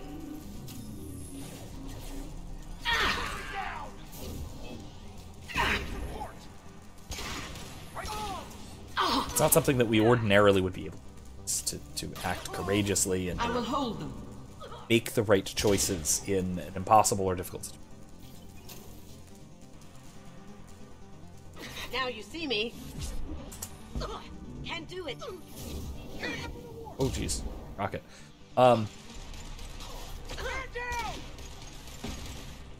Clean headshot. There we go. WizKid says some games do morality right, Dishonored, KOTOR, and New Vegas especially. To an extent, I will say though that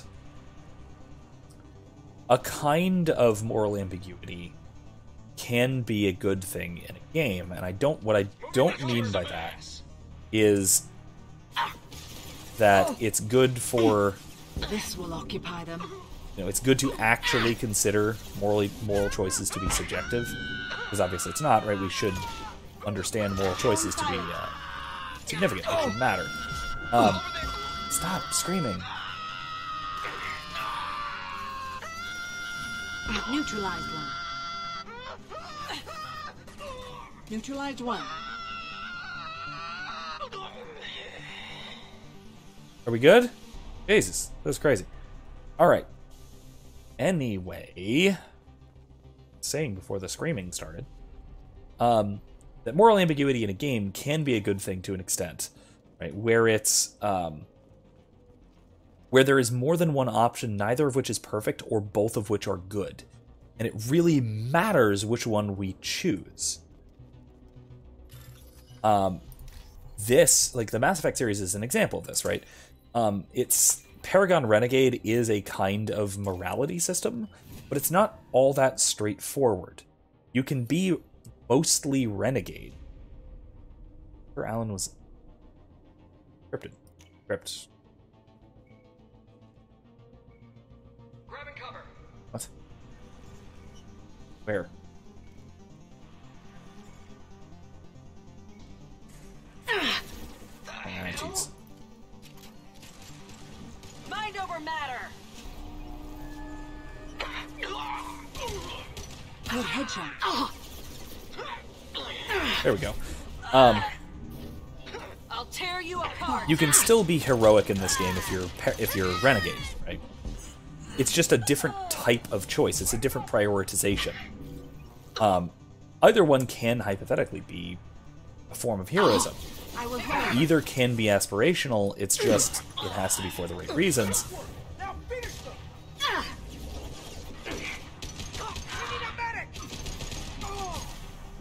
There we go. And it can, of course, also be for the wrong reasons, and it also can be, you know, moral degradation as well. Oh, jeez. Weakening their Crap. integrity.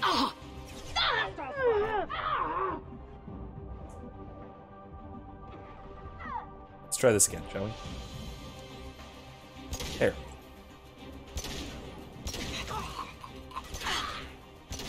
Excellent shot. Cloaking, we've got company. Son of a bitch! Cover! Hit.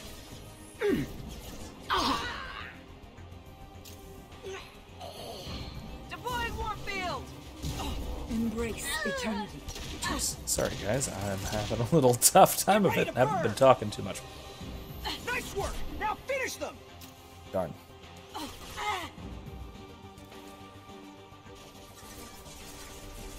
Going dark. Ooh.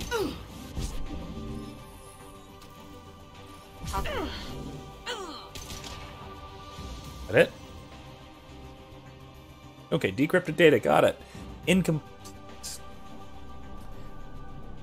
Further details are required to trace Tyrell's location. The data has been sent to Cerberus for further analysis. That's great, yeah. Yes, someone was being very extra, just screaming forever. Alright, cool. That was kind of a waste. Anyway, that's fine. ammo. Is there any more around here? Anything else I need to pick up before I head out? Is I think there. Oh, I saw police.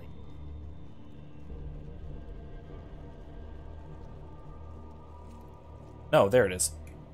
Ah, there. Anyway. Yeah, it is a, how we can go. It's largely a matter of, what in the hell? What?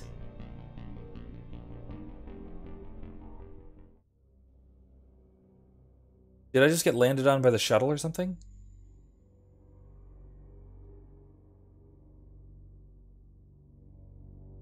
Okay, that was really weird.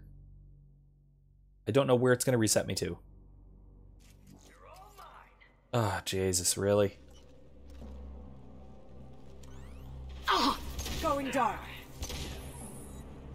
Well done. On my screen. Mind over matter.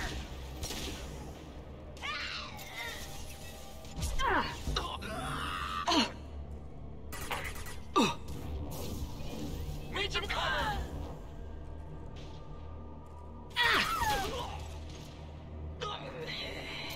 Okay, well, let's try this again, shall we? Killed one. Thank you.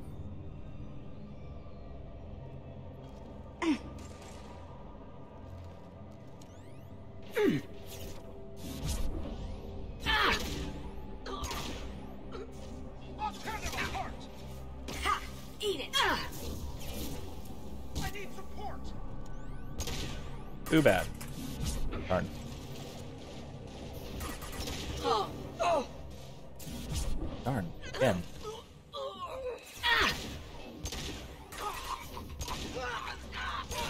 I've hurt them. Oh, geez, I have 2 shots left. Taking cover. Alright. Going silent. Neutralize.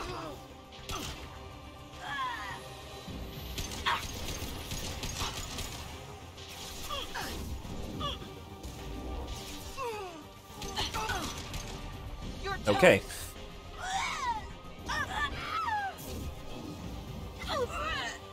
That it? That's it. Okay. Let me go get the thing first, so I don't die this time. Whatever happened there, that was weird. I think it might have been because I was on the bridge, and it, like, despawned while I was extracting. I don't know. I'd rather that not happen. Okay. Anyway, let's get out of here. Hooray, I didn't die this time. That was weird. So, anyway. Yeah.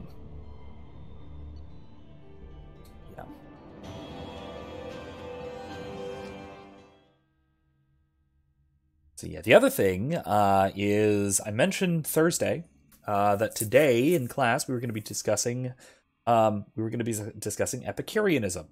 That'll be a lot of fun, and it was a good talk. In part because especially my first class did not care much for the chapter on Epicureanism, and quite frankly, it was not. It was not very well put together. It was on a philosophy which is not really a school of thought, which is, I should say, a school of thought.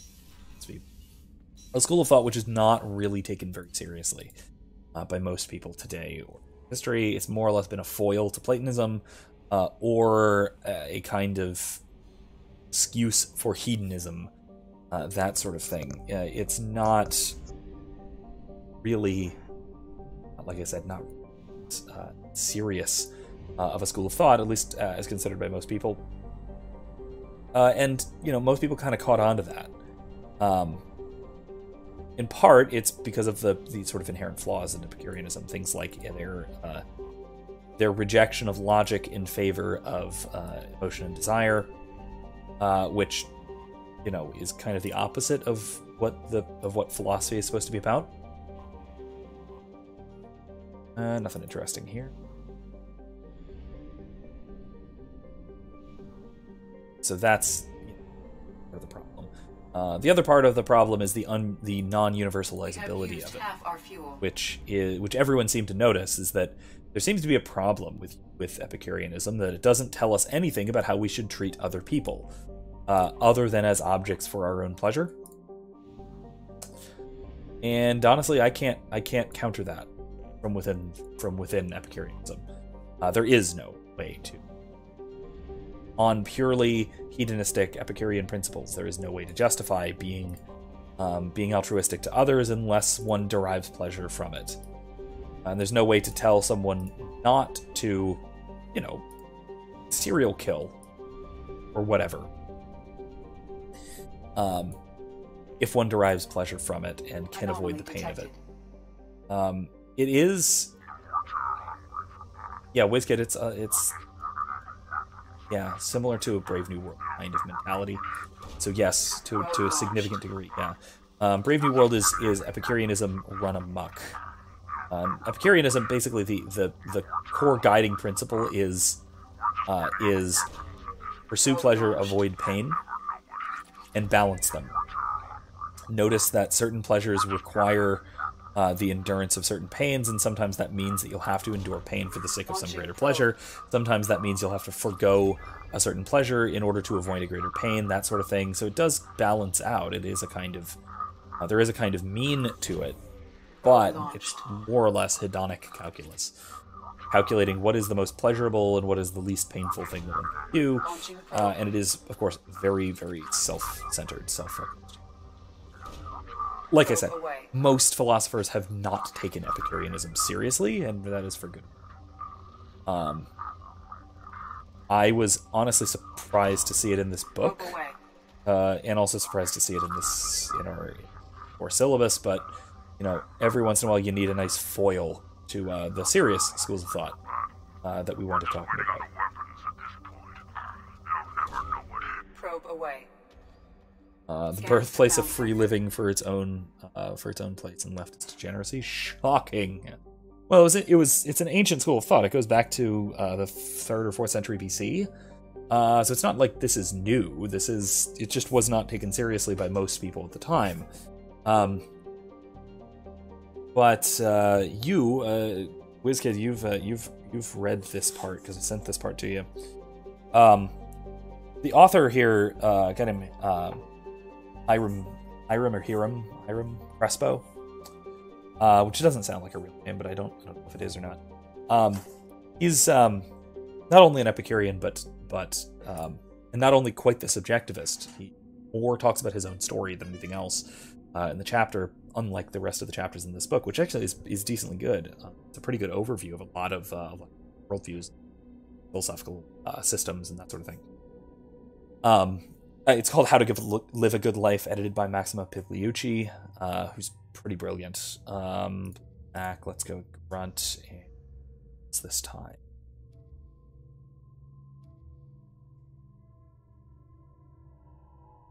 I don't know. Who haven't we brought in a while? We haven't brought Jack in a while. Bring Jack.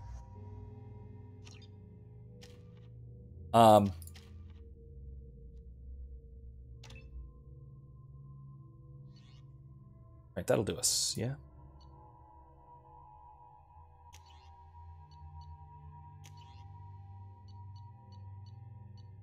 Serrator. Play more, absolutely. Alright, cool. Anyway, it's a pretty good book, as far as sort of an overview goes. Anyway, though, but yeah, it's very subjectively written, the chapter, and he is also just absolutely insufferable. I will say it is the least favorite of the worldviews that we've looked at least so far, and probably the least favorite that we will have looked at even, just because it's quite honestly silly. It's also very it's also strictly materialistic in terms of reductive physicalism, atomism. Right? Epicurus was an atomist, an ancient atomist, so everything is particles and void, form, material. The fog on the planet planet surface is interfering with your navigation.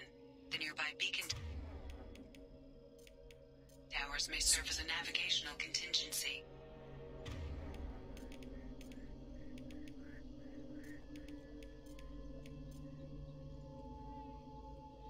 Right.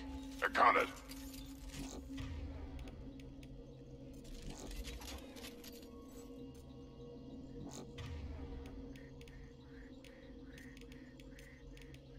Switch up. Switch up.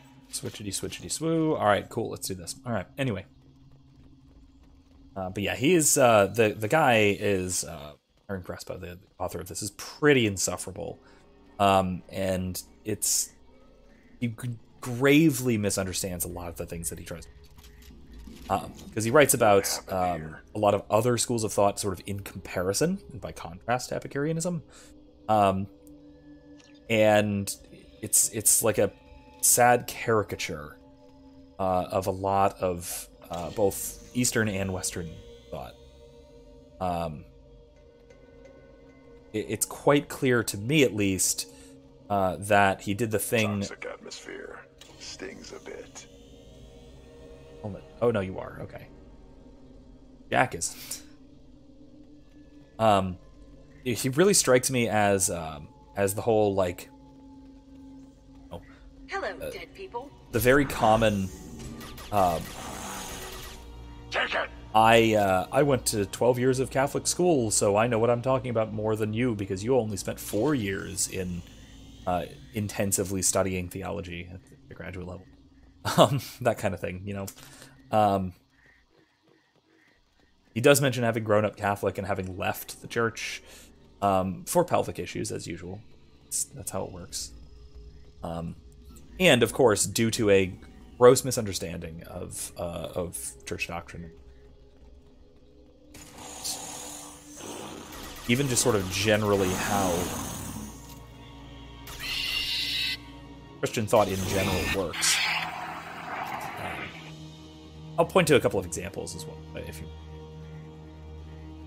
specifically. But for one, he claims essentially that Catholicism in particular, and most of the sort of Western tradition holds pleasure. Shepherd. Claims that pleasure is intrinsically wrong. It, thinks of pleasure as evil, which is obviously quite silly. If you've read anything.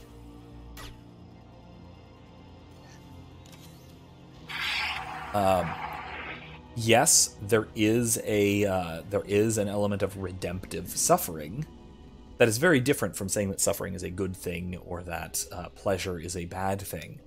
What he means in particular is quite obviously that pleasure of certain sorts can be disordered and not be conducive to flourishing. And even the Epicureans will admit that. He just doesn't want to. To be fair, Epicureans will think that it's different sorts of pleasure that are conducive to flourishing than almost everyone else who's ever thought about anything. But still, WizKid says, "Oh, of course he did. Why is it these followays are always the same brand misunderstandings and tropes?"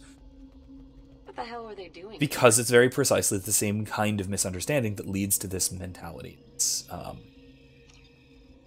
this kind of looks like we just missed a good fight. I guess this kind of misunderstanding, or this kind of hostility, maybe I could say, to the faith, and in general, really, he's quite hostile to the Western tradition as a whole. He's very hostile to the Western tradition, meaning Plato and Aristotle as well. And he apparently experimented with some other Eastern schools of thought, but thought it was kind of weird, and so went back to something more familiar to his own tradition, meaning Epicureanism. Completely ignoring the fact that everyone within the Western tradition, almost without exception, kind of chuckles at Epicureanism. It's understandably not very well written, not because it in particular is actually. It's not the book's fault or the editor's fault that the chapter on Epicureanism is poorly written. it's because there is very little good writing on Epicureanism. Because there's very few people who actually take Epicureanism seriously enough, other than as an historical oddity, to write about it in a serious and direct manner. So, can't get more Vorcha, Garma's problems. Maybe build a beacon path. That's a good idea. Following, cool.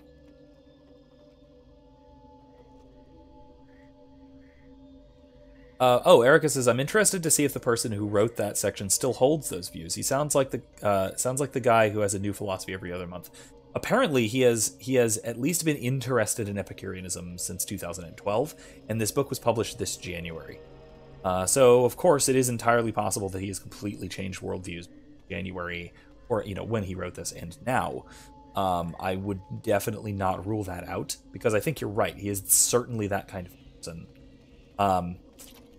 And I talked about this in my second class, especially, that when you encounter a problem with the surface level understanding of your own tradition, you can do two things. You can go into it deeper and find the answers that the tradition itself has provided, or you can run away from it and choose something else.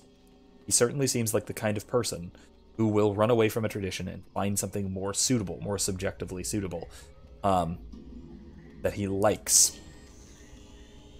Rather than doing the hard work of trying to reconcile one's pre-existing position with an apparent difficulty. Whiskid says, almost like because it doesn't deserve to be taken seriously to begin with. Oh yeah, no, of course it doesn't. Again, everyone acknowledges this. Not everyone. Most people acknowledge this. There was kind of a resurgence during the Enlightenment of Epicureanism, but it was again, even then, taken as sort of one aspect of a greater theory kind of thing. It wasn't really taken straightforwardly seriously.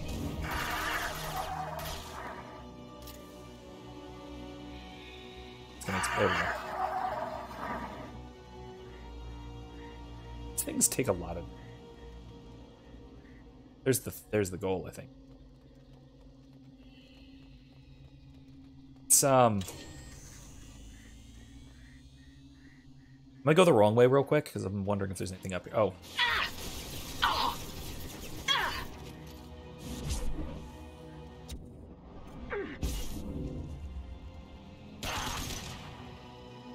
Oops.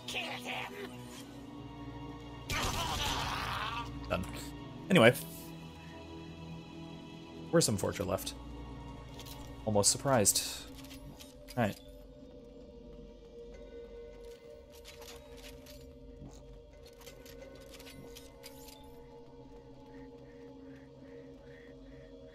Of course, WizKid says, because most people would rather be degenerate and self-centered, but ultimately lost than go through the pain of self-actualization and pursue salvation. Of course, yeah, I agree.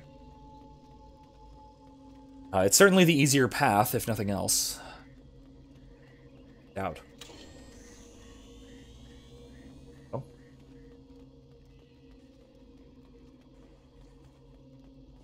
This is neat. This is the path that we followed, by the way. That's really cool.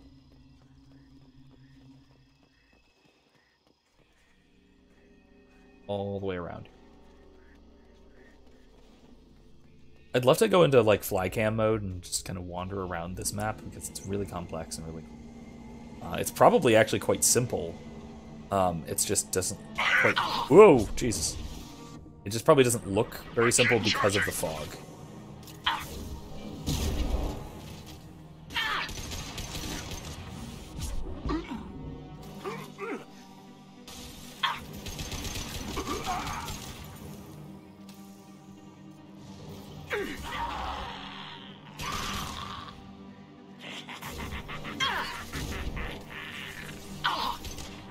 Done. All right.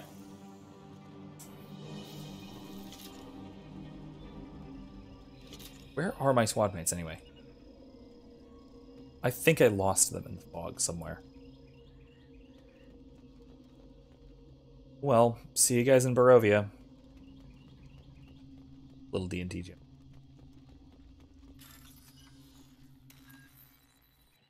We, my Sunday group just started playing Curse of Strahd. which is a very, very good D&D.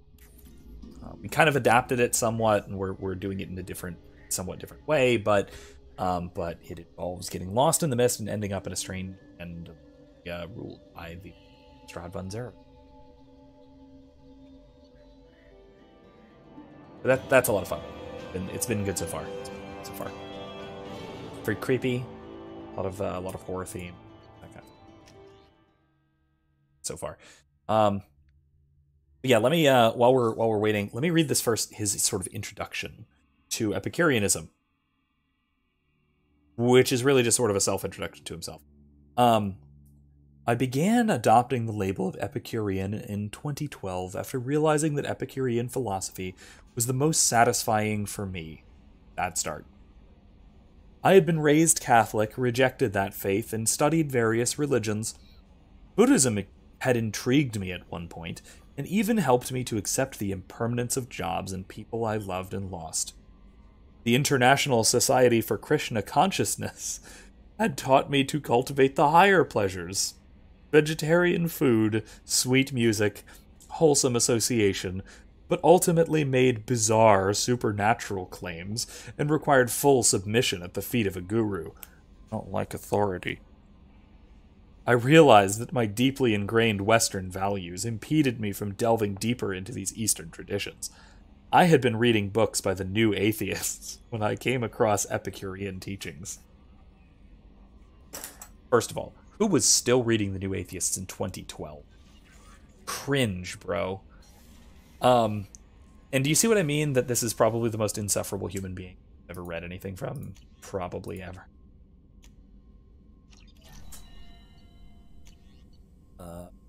Sure, we're going to be completely out of platinum, but probably worth it. Heavy weaponing. Maybe there's more. Is that right?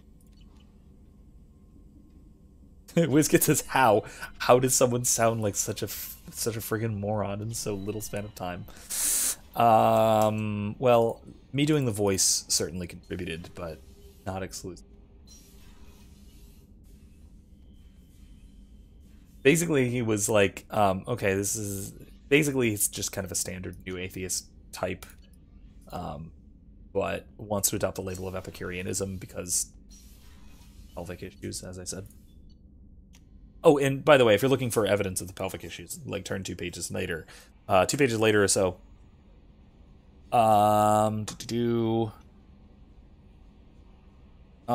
Here we go. The Catholic faith I was raised in had convinced me that suffering was good, a source of virtue even, and that pleasure, particularly the types of pleasure that my body was capable of experiencing, was evil. I wonder where this is going. This is persistently reinforced via disturbing imagery of a corpse hanging on a cross, of weeping virgins, of saints who carry agony on their faces. Yeah, it seems like you've got a little bit of a selection. We were told they had to carry our cross while alive, and then upon death we would have bliss after having endured one non-renewable life we were allowed. I wanted to live, on the other hand, a happy life and avoid misery. With the soul at war with one's body and instincts, it is impossible to live a happy and healthy life. I was taught to be credulous, to believe without questioning, and that no evidence was needed for my belief. Where did you learn that?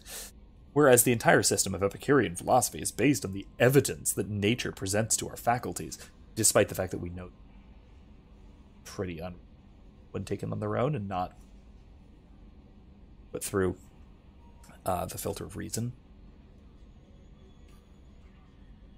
Here's the kicker. What did it? I think. Upon reaching puberty, I discovered that I was gay. Who would have thought? Again, it's pelvic issues. Again, what I mean by that. Clearly, this is a matter of not carefully considering whether a particular ideology is correct or not. It's just that ideology says that your particular desires need to be ordered differently. That you need to do something different about your life, and you don't want to do something different about your life, and so you decide that you want to select something else that subjectively suits your desires more closely.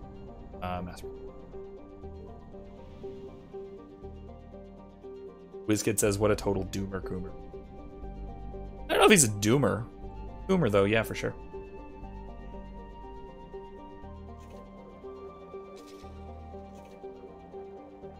Yeah, WizKid says, obviously somebody doesn't understand the glory of Corpus Christi and winning by losing. Seriously, it's not that pleasure is bad. It's that it has a certain time and place where it is. Yeah, pleasure is intrinsically good. No right-thinking Christian will deny that pleasure is intrinsic. What a Christian will laugh while reading. Listen, it's funny. I get academically mean sometimes. We all know this, right? That I tend to think that once in a while, I will find somebody who I disagree with to a comical extent. Let's bring Garrus. Allie. Our best besties. Cool. Let's go.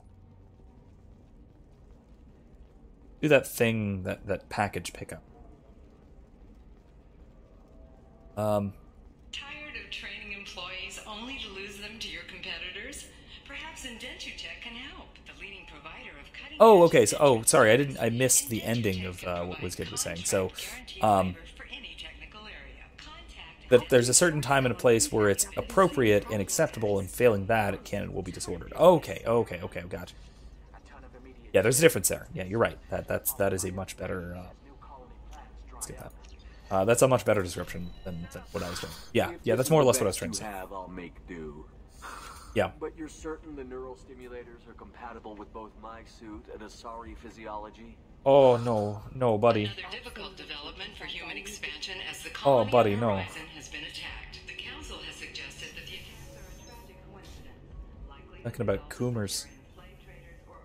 Yeah, no, there's also a lot of other really specific little problems and issues there that are worth criticizing. Maybe after work we could catch a bit. Galana LeMay, shipping routes into the terminus systems. Don't worry, our contact is a Batarian gentleman named Anto. He's one of Ariatelic's flunkies, but we're keeping his palms well greased, and he should for a safe passage through the systems.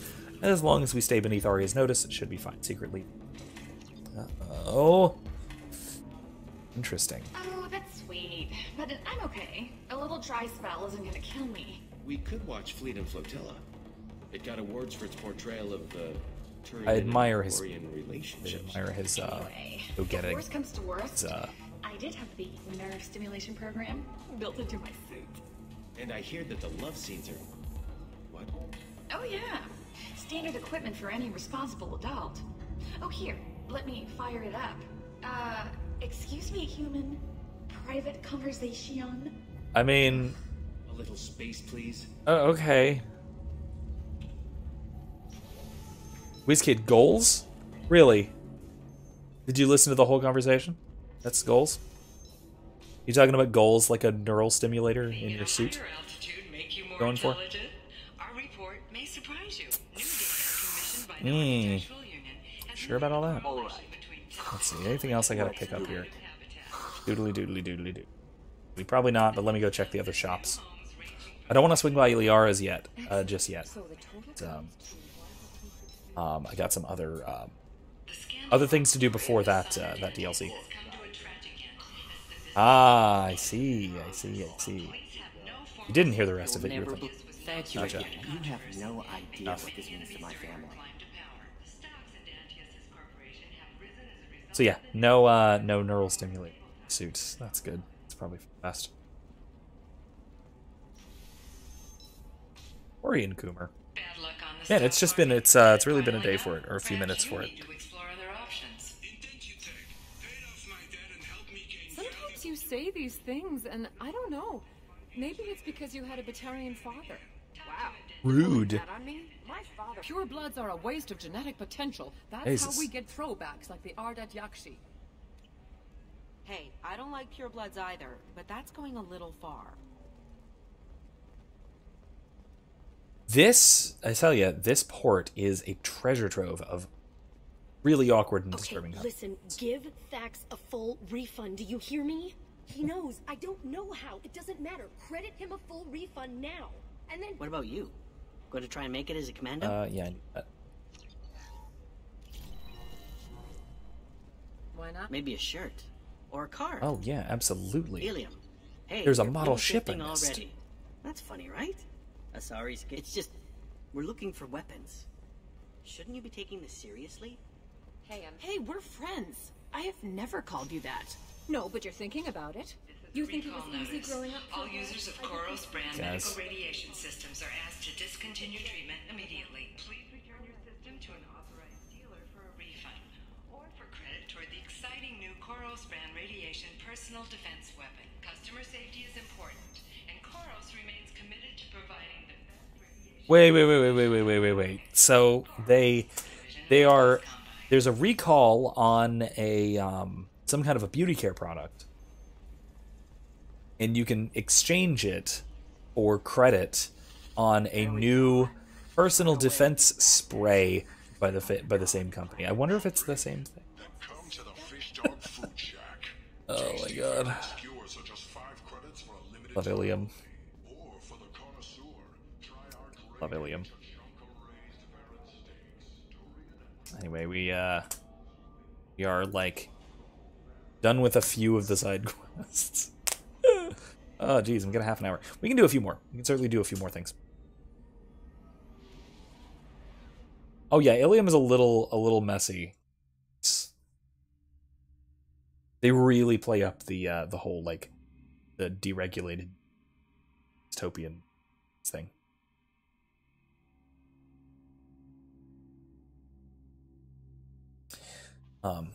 That said, it is pretty legally protected in terms of tort law, which is nice. Alright, Captain's cabin. I'll get back to the Citadel of Vent. I didn't think so. Fish. Always fish. Always fish.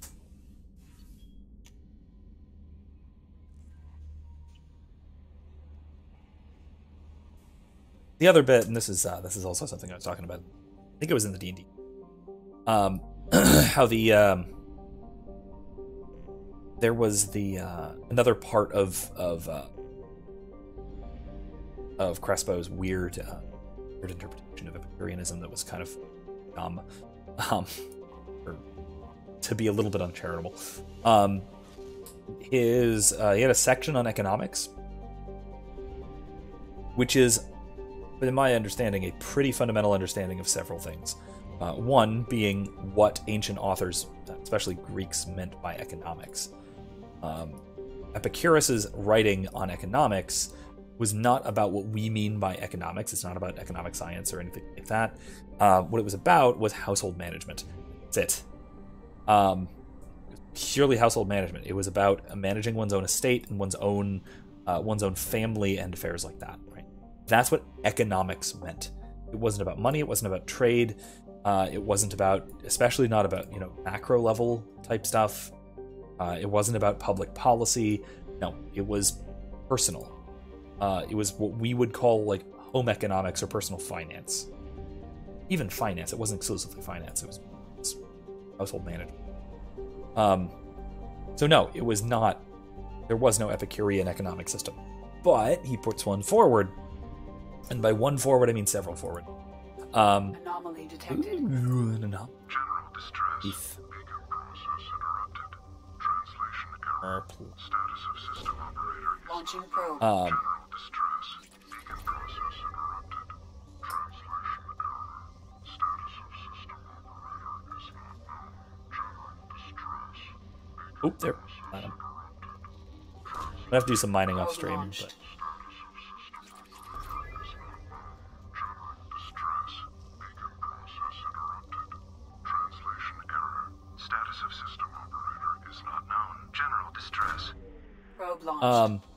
And then also there's this weird little grab bag of policies that he happens to like, which realistically just kind of turns into, European center-left democratic socialism type thing. Social democrat, maybe? More like social democrat than democrat, say. But things like tax on excess wealth, Okay. Distress beacon, let's bring the doctor, and distress beacon, let's bring Master Thief, because we need salvage. Why not? That makes sense, right? Dude. Oh, not enough for the maxed out neural. Darn. Oh,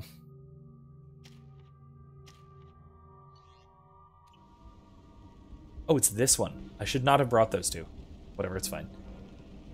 Anyway, the other thing, what I was saying, right, was the, what was it? Oh, yeah. He's got some various, just sort of an eclectic, weird mix of different, different economic theories. Like he's got some Keynesianism mixed in there. He's got some neoclassical sort of Chicago school stuff mixed in. He's even got a little bit of Austrian trade theory mixed in with necessarily mutually beneficial exchange, subjective valuation, that sort of thing. But then of course he screws it up by mixing in the other stuff, which does not mix well.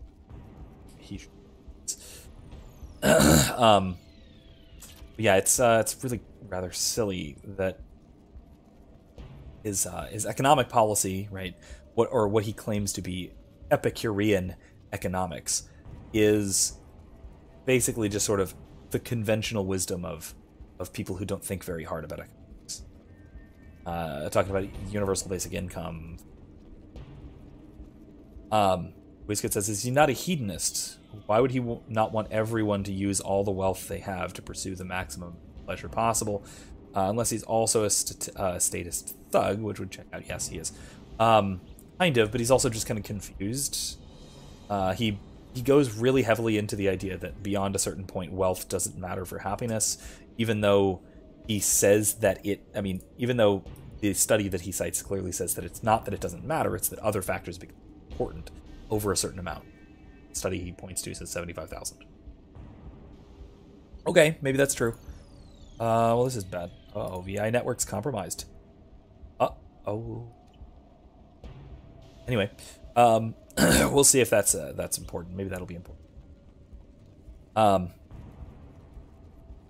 But yeah, part of what he has to say is that everyone should get a minimum standard universal basic income kind of crap, paid for by a tax on excess wealth, which again he defines carefully based on sociological research, but then also doesn't take the time to think through that doesn't mean that wealth beyond that point is counterproductive or anything. It's just that other things take precedence at that point. Okay, fine, but that's not the point he wanted to make. Sensors just went offline, and I'm locked out of helm control. The VI is reporting malfunctions all over the ship. Oh.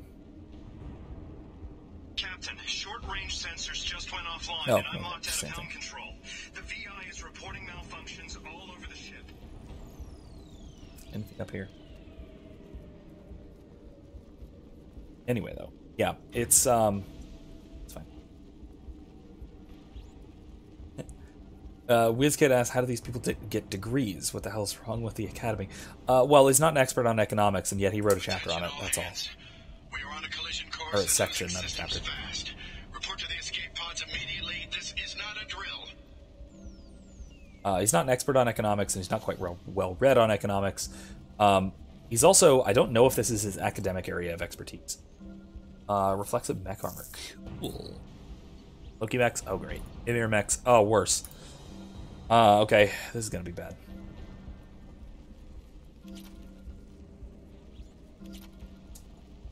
Anyway. Yeah, I don't actually know if this is his area of academic expertise.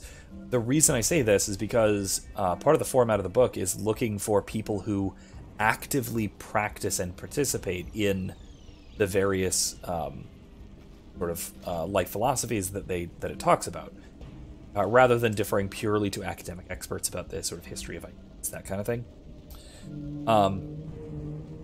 Which I get that. We've got a problem in the cargo bay.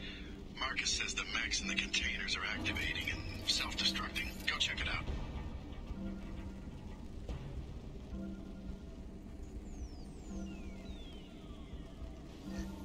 Cells. Oh, I didn't need this. multiple hostiles powering up at your location. Recommend immediate extraction. Sleep mode ended. Ah, great. Rerouting power. Just the thing to help. Hostile forces have engaged. Oh, Requesting assistance. killed that one. Oh! Critical system damage. Yeah, so I actually don't know what his credentials are. I haven't looked into it. Systems overload attack detected. System failing.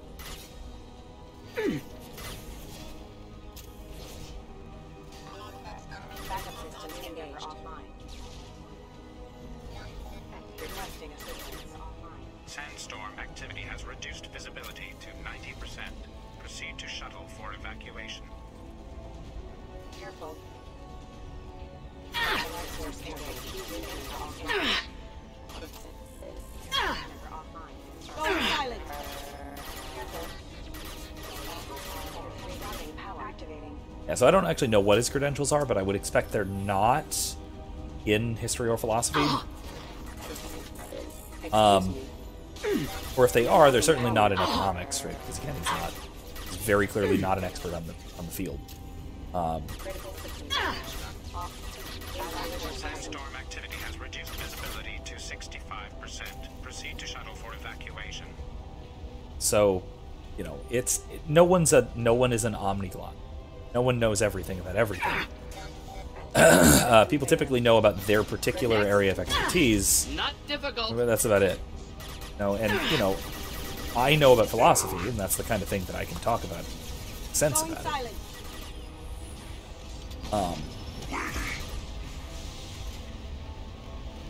Pistol time. Fire time. Change weapons. Changing weapons. Enjoy.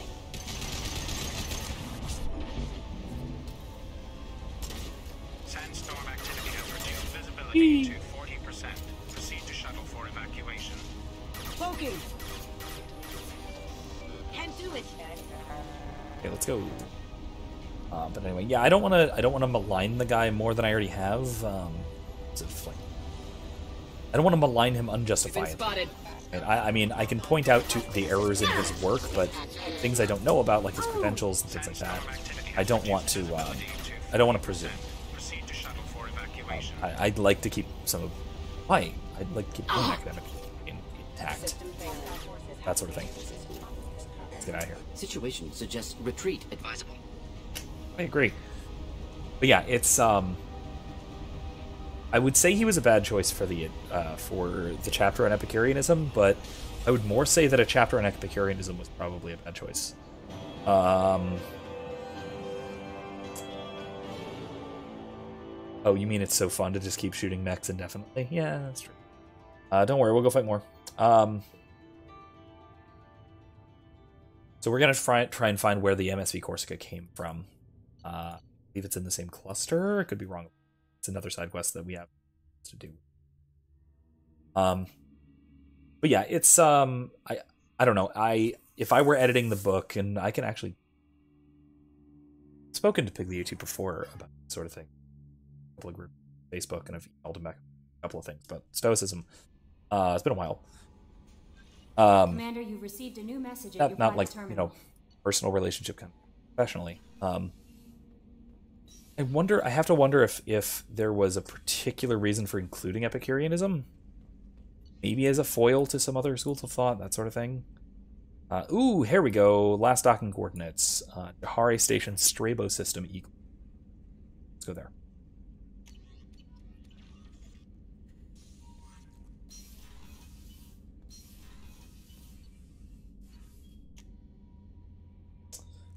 I don't know what you were talking about. That wasn't it then.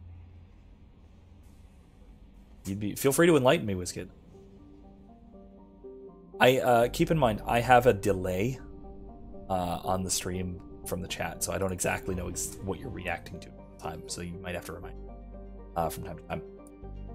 Anyway, but yeah, it's understandably very, very difficult to find a very good writer on Epicureanism, especially someone who takes it philosophically seriously and is well read on the topic and all that kind of stuff. Because, like I said, most philosophers don't take it very seriously.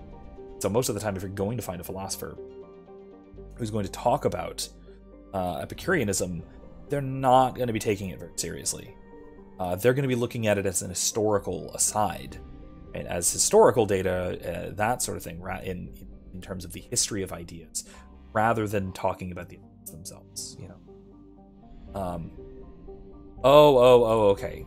Making fun of the dude for his crappy philosophy and dumb mistakes. Yeah, that I have no problem with. I have no problem with criticizing or even making fun of what somebody has to say, especially if they probably should know better. But I don't want to just sort of presume that someone is unqualified to talk about something. He might be, and he might just have bad ideas, but they well know what he's talking about.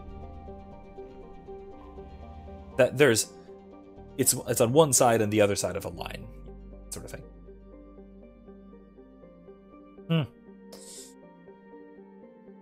It's basically the Bermuda Triangle of the Terminus systems.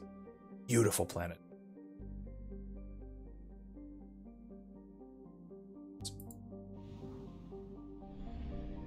Oh wait, there's one more? What am I missing? 2.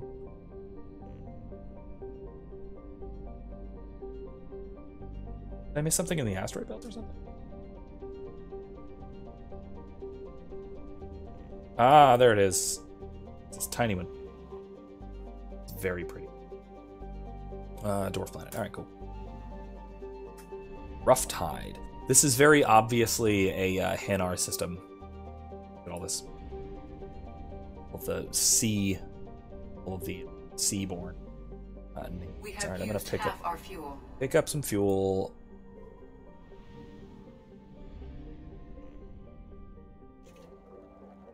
Continue on. Okay.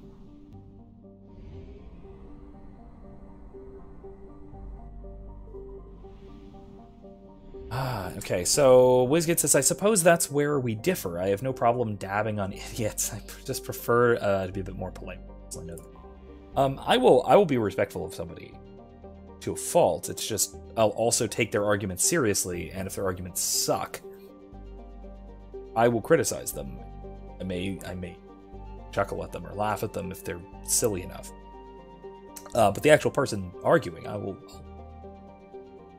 be respectful enough. I do think that Crespo is probably a pretty intolerably sort of dude. Just based on how he writes, and again, my students kind of got this as well, got the same impression. So far from alone in this, and they having read the whole chapter, sort of thing. He's very dismissive of things. All right, we're going on to a space station. That means we're bringing Tal. Let's also bring Kasumi just to help infiltration kind of stuff. Why not? Story-wise, it makes sense. Ooh. Uh-oh.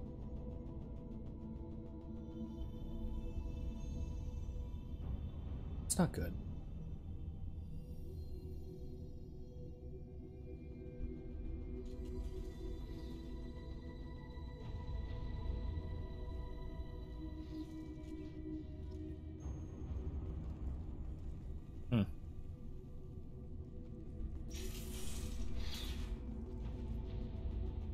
Dr. Galwin, my suggestion, add power to all systems save critical life.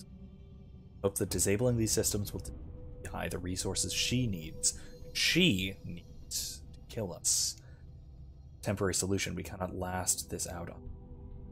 Listen. Didn't last this out.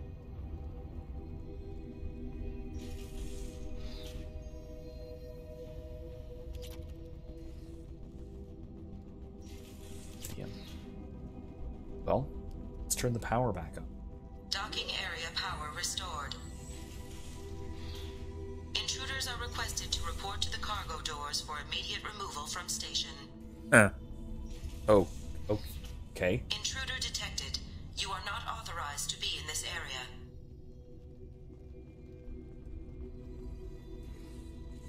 Power outage detected in the station. Frame is locked. security purposes. Of course it is. Dr. Galwand. Our belief is that the VI is paranoid about the possibility of infection. Its current homicidal behavior is likely out of the desire to keep us from shutting it down. I believe that the VI is malfunctioning, that it believes our equipment is a virus. If we continue to try to shut her down, she will keep trying to destroy us. Maybe our only recourse is to just do nothing and convince her that we're a threat.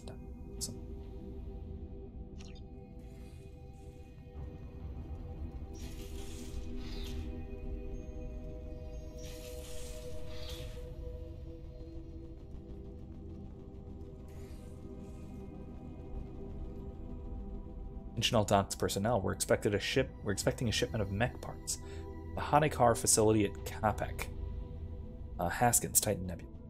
VI knows to accept a docking request from the freighter MSV Corsica. Looks like that's where we're going next time. Or we'll start next. Might have to start next. The end of this sort of quest chain.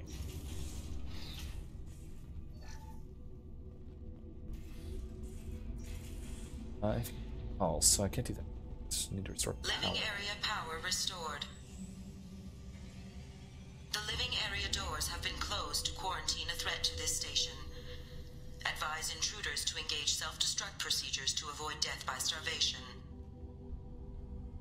Did the AI, I think the VI, alright, AI just don't kill ourselves, that's cool. 2 doors enabled. 5 doors enabled. Oh. That's supposed to be a puzzle, but I accidentally got it pretty quick. That's good.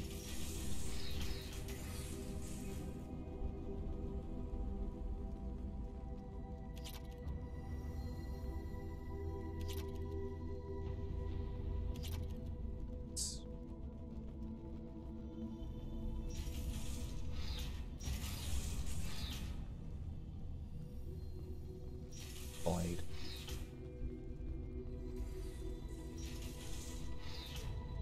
All intruders intentionally violating quarantine are requested to exit the station immediately.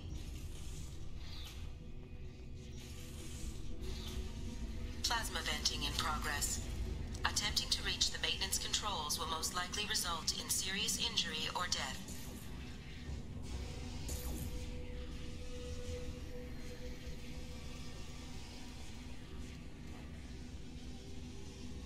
Oh. Yeah, apparently.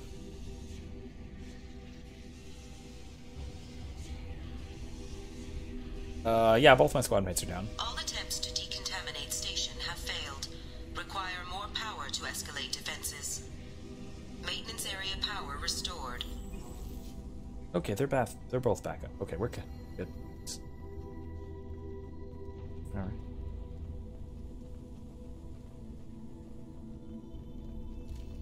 That's all of them. About nothing. What's this? Innings. I'm positive that the trouble with our VI started after the Corsica docked with us. Allison is looking at the VI itself. At the time you need to go through the log. Find out everything that was on that ship. For Galwand.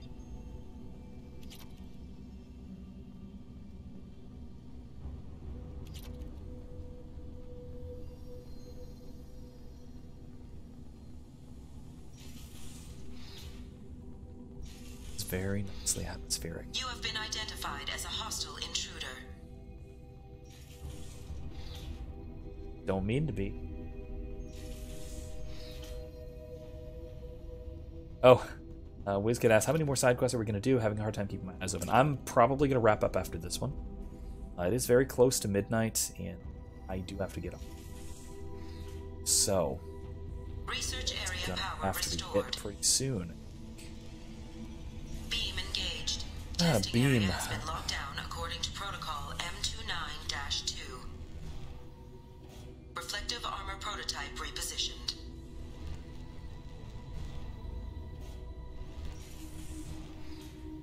Reflective armor prototype repositioned. It's a mirror puzzle. I love mirror puzzles. Reflective armor prototype repositioned.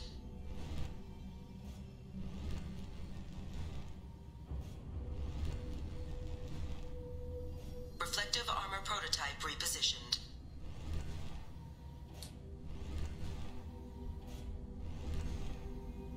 Reflective armor prototype repositioned.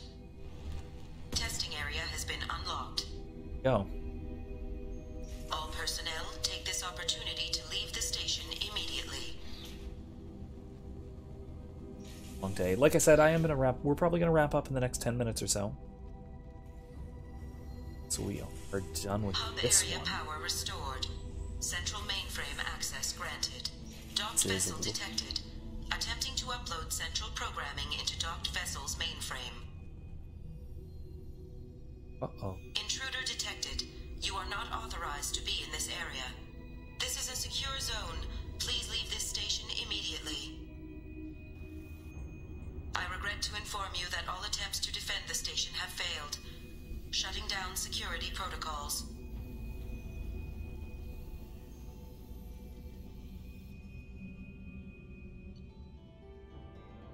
Well, good news is, it's like 81. Battle of the AI/VIs. So yeah, I think we are going to call it there. I think this is a good place to stop. We'll pick up right here where we left off next time. I'll probably do some mining and stuff off stream just so I can get some of that. Otherwise, we'll, like I said, I will see all of you on Thursday. If you haven't yet, definitely check out the new video on the Republic. I have a, because I have a new one out on the Ring of Gyges and Glaucon's test case. These are a couple of really core arguments. You'll find the link to that one as well in the description once the stream is over. So if you do want to check it out on your own, go for it, as well as the other couple of things that we've mentioned. Otherwise, that's about all I have for tonight. So hopefully I will see all of you again Thursday night for more Red Dead Redemption 2. We're getting very close to the end of that game. We actually might finish the main story Thursday. I want to promise that. It's entirely possible we'll have another one or two left. But it is entirely possible that we'll actually finish the main story then. I do want to make sure that we get everything done that we need to get done before that main story finishes. I will feed the fish. Thank you for the reminder. Actually, I'll do that now while I'm doing my outro thing. Commander, you've received a new message. Yeah, it is definitely a it is getting close to the end of the main story of Red Dead, but there is, like I said, quite a significant that we're going to be going through. A bunch of stuff there, so it's still going to be a few more weeks. So, okay, here, it's going to let us know where the... Okay, cool. Coordinates down to the galaxy map. That is a perfect place to pick up this time. Anyway, that's all I've got for tonight. So, yes, WizKid, it's a lot of post-game stuff. That's some of my favorite parts of the game. Really like the atmosphere of it. So, we will. There's a good chance, like I said, we'll finish up the main story, Red Dead, on Thursday, and after that, we're going to be continuing through here in Mass Effect 2. Next Monday, we'll do some more side quests, and then possibly another major story mission, depending on how many of these we get done. Or we might just do one or two side quests, main story mission, or side quests, main story mission. We might flip-flop back and forth. I'm open to suggestions on that. Feel free to let me know between now and then. You have until I construct a thumbnail for the next. Anyway, with that, I'm going to wish you all a very good night. Get some sleep. See you all next time. Bye.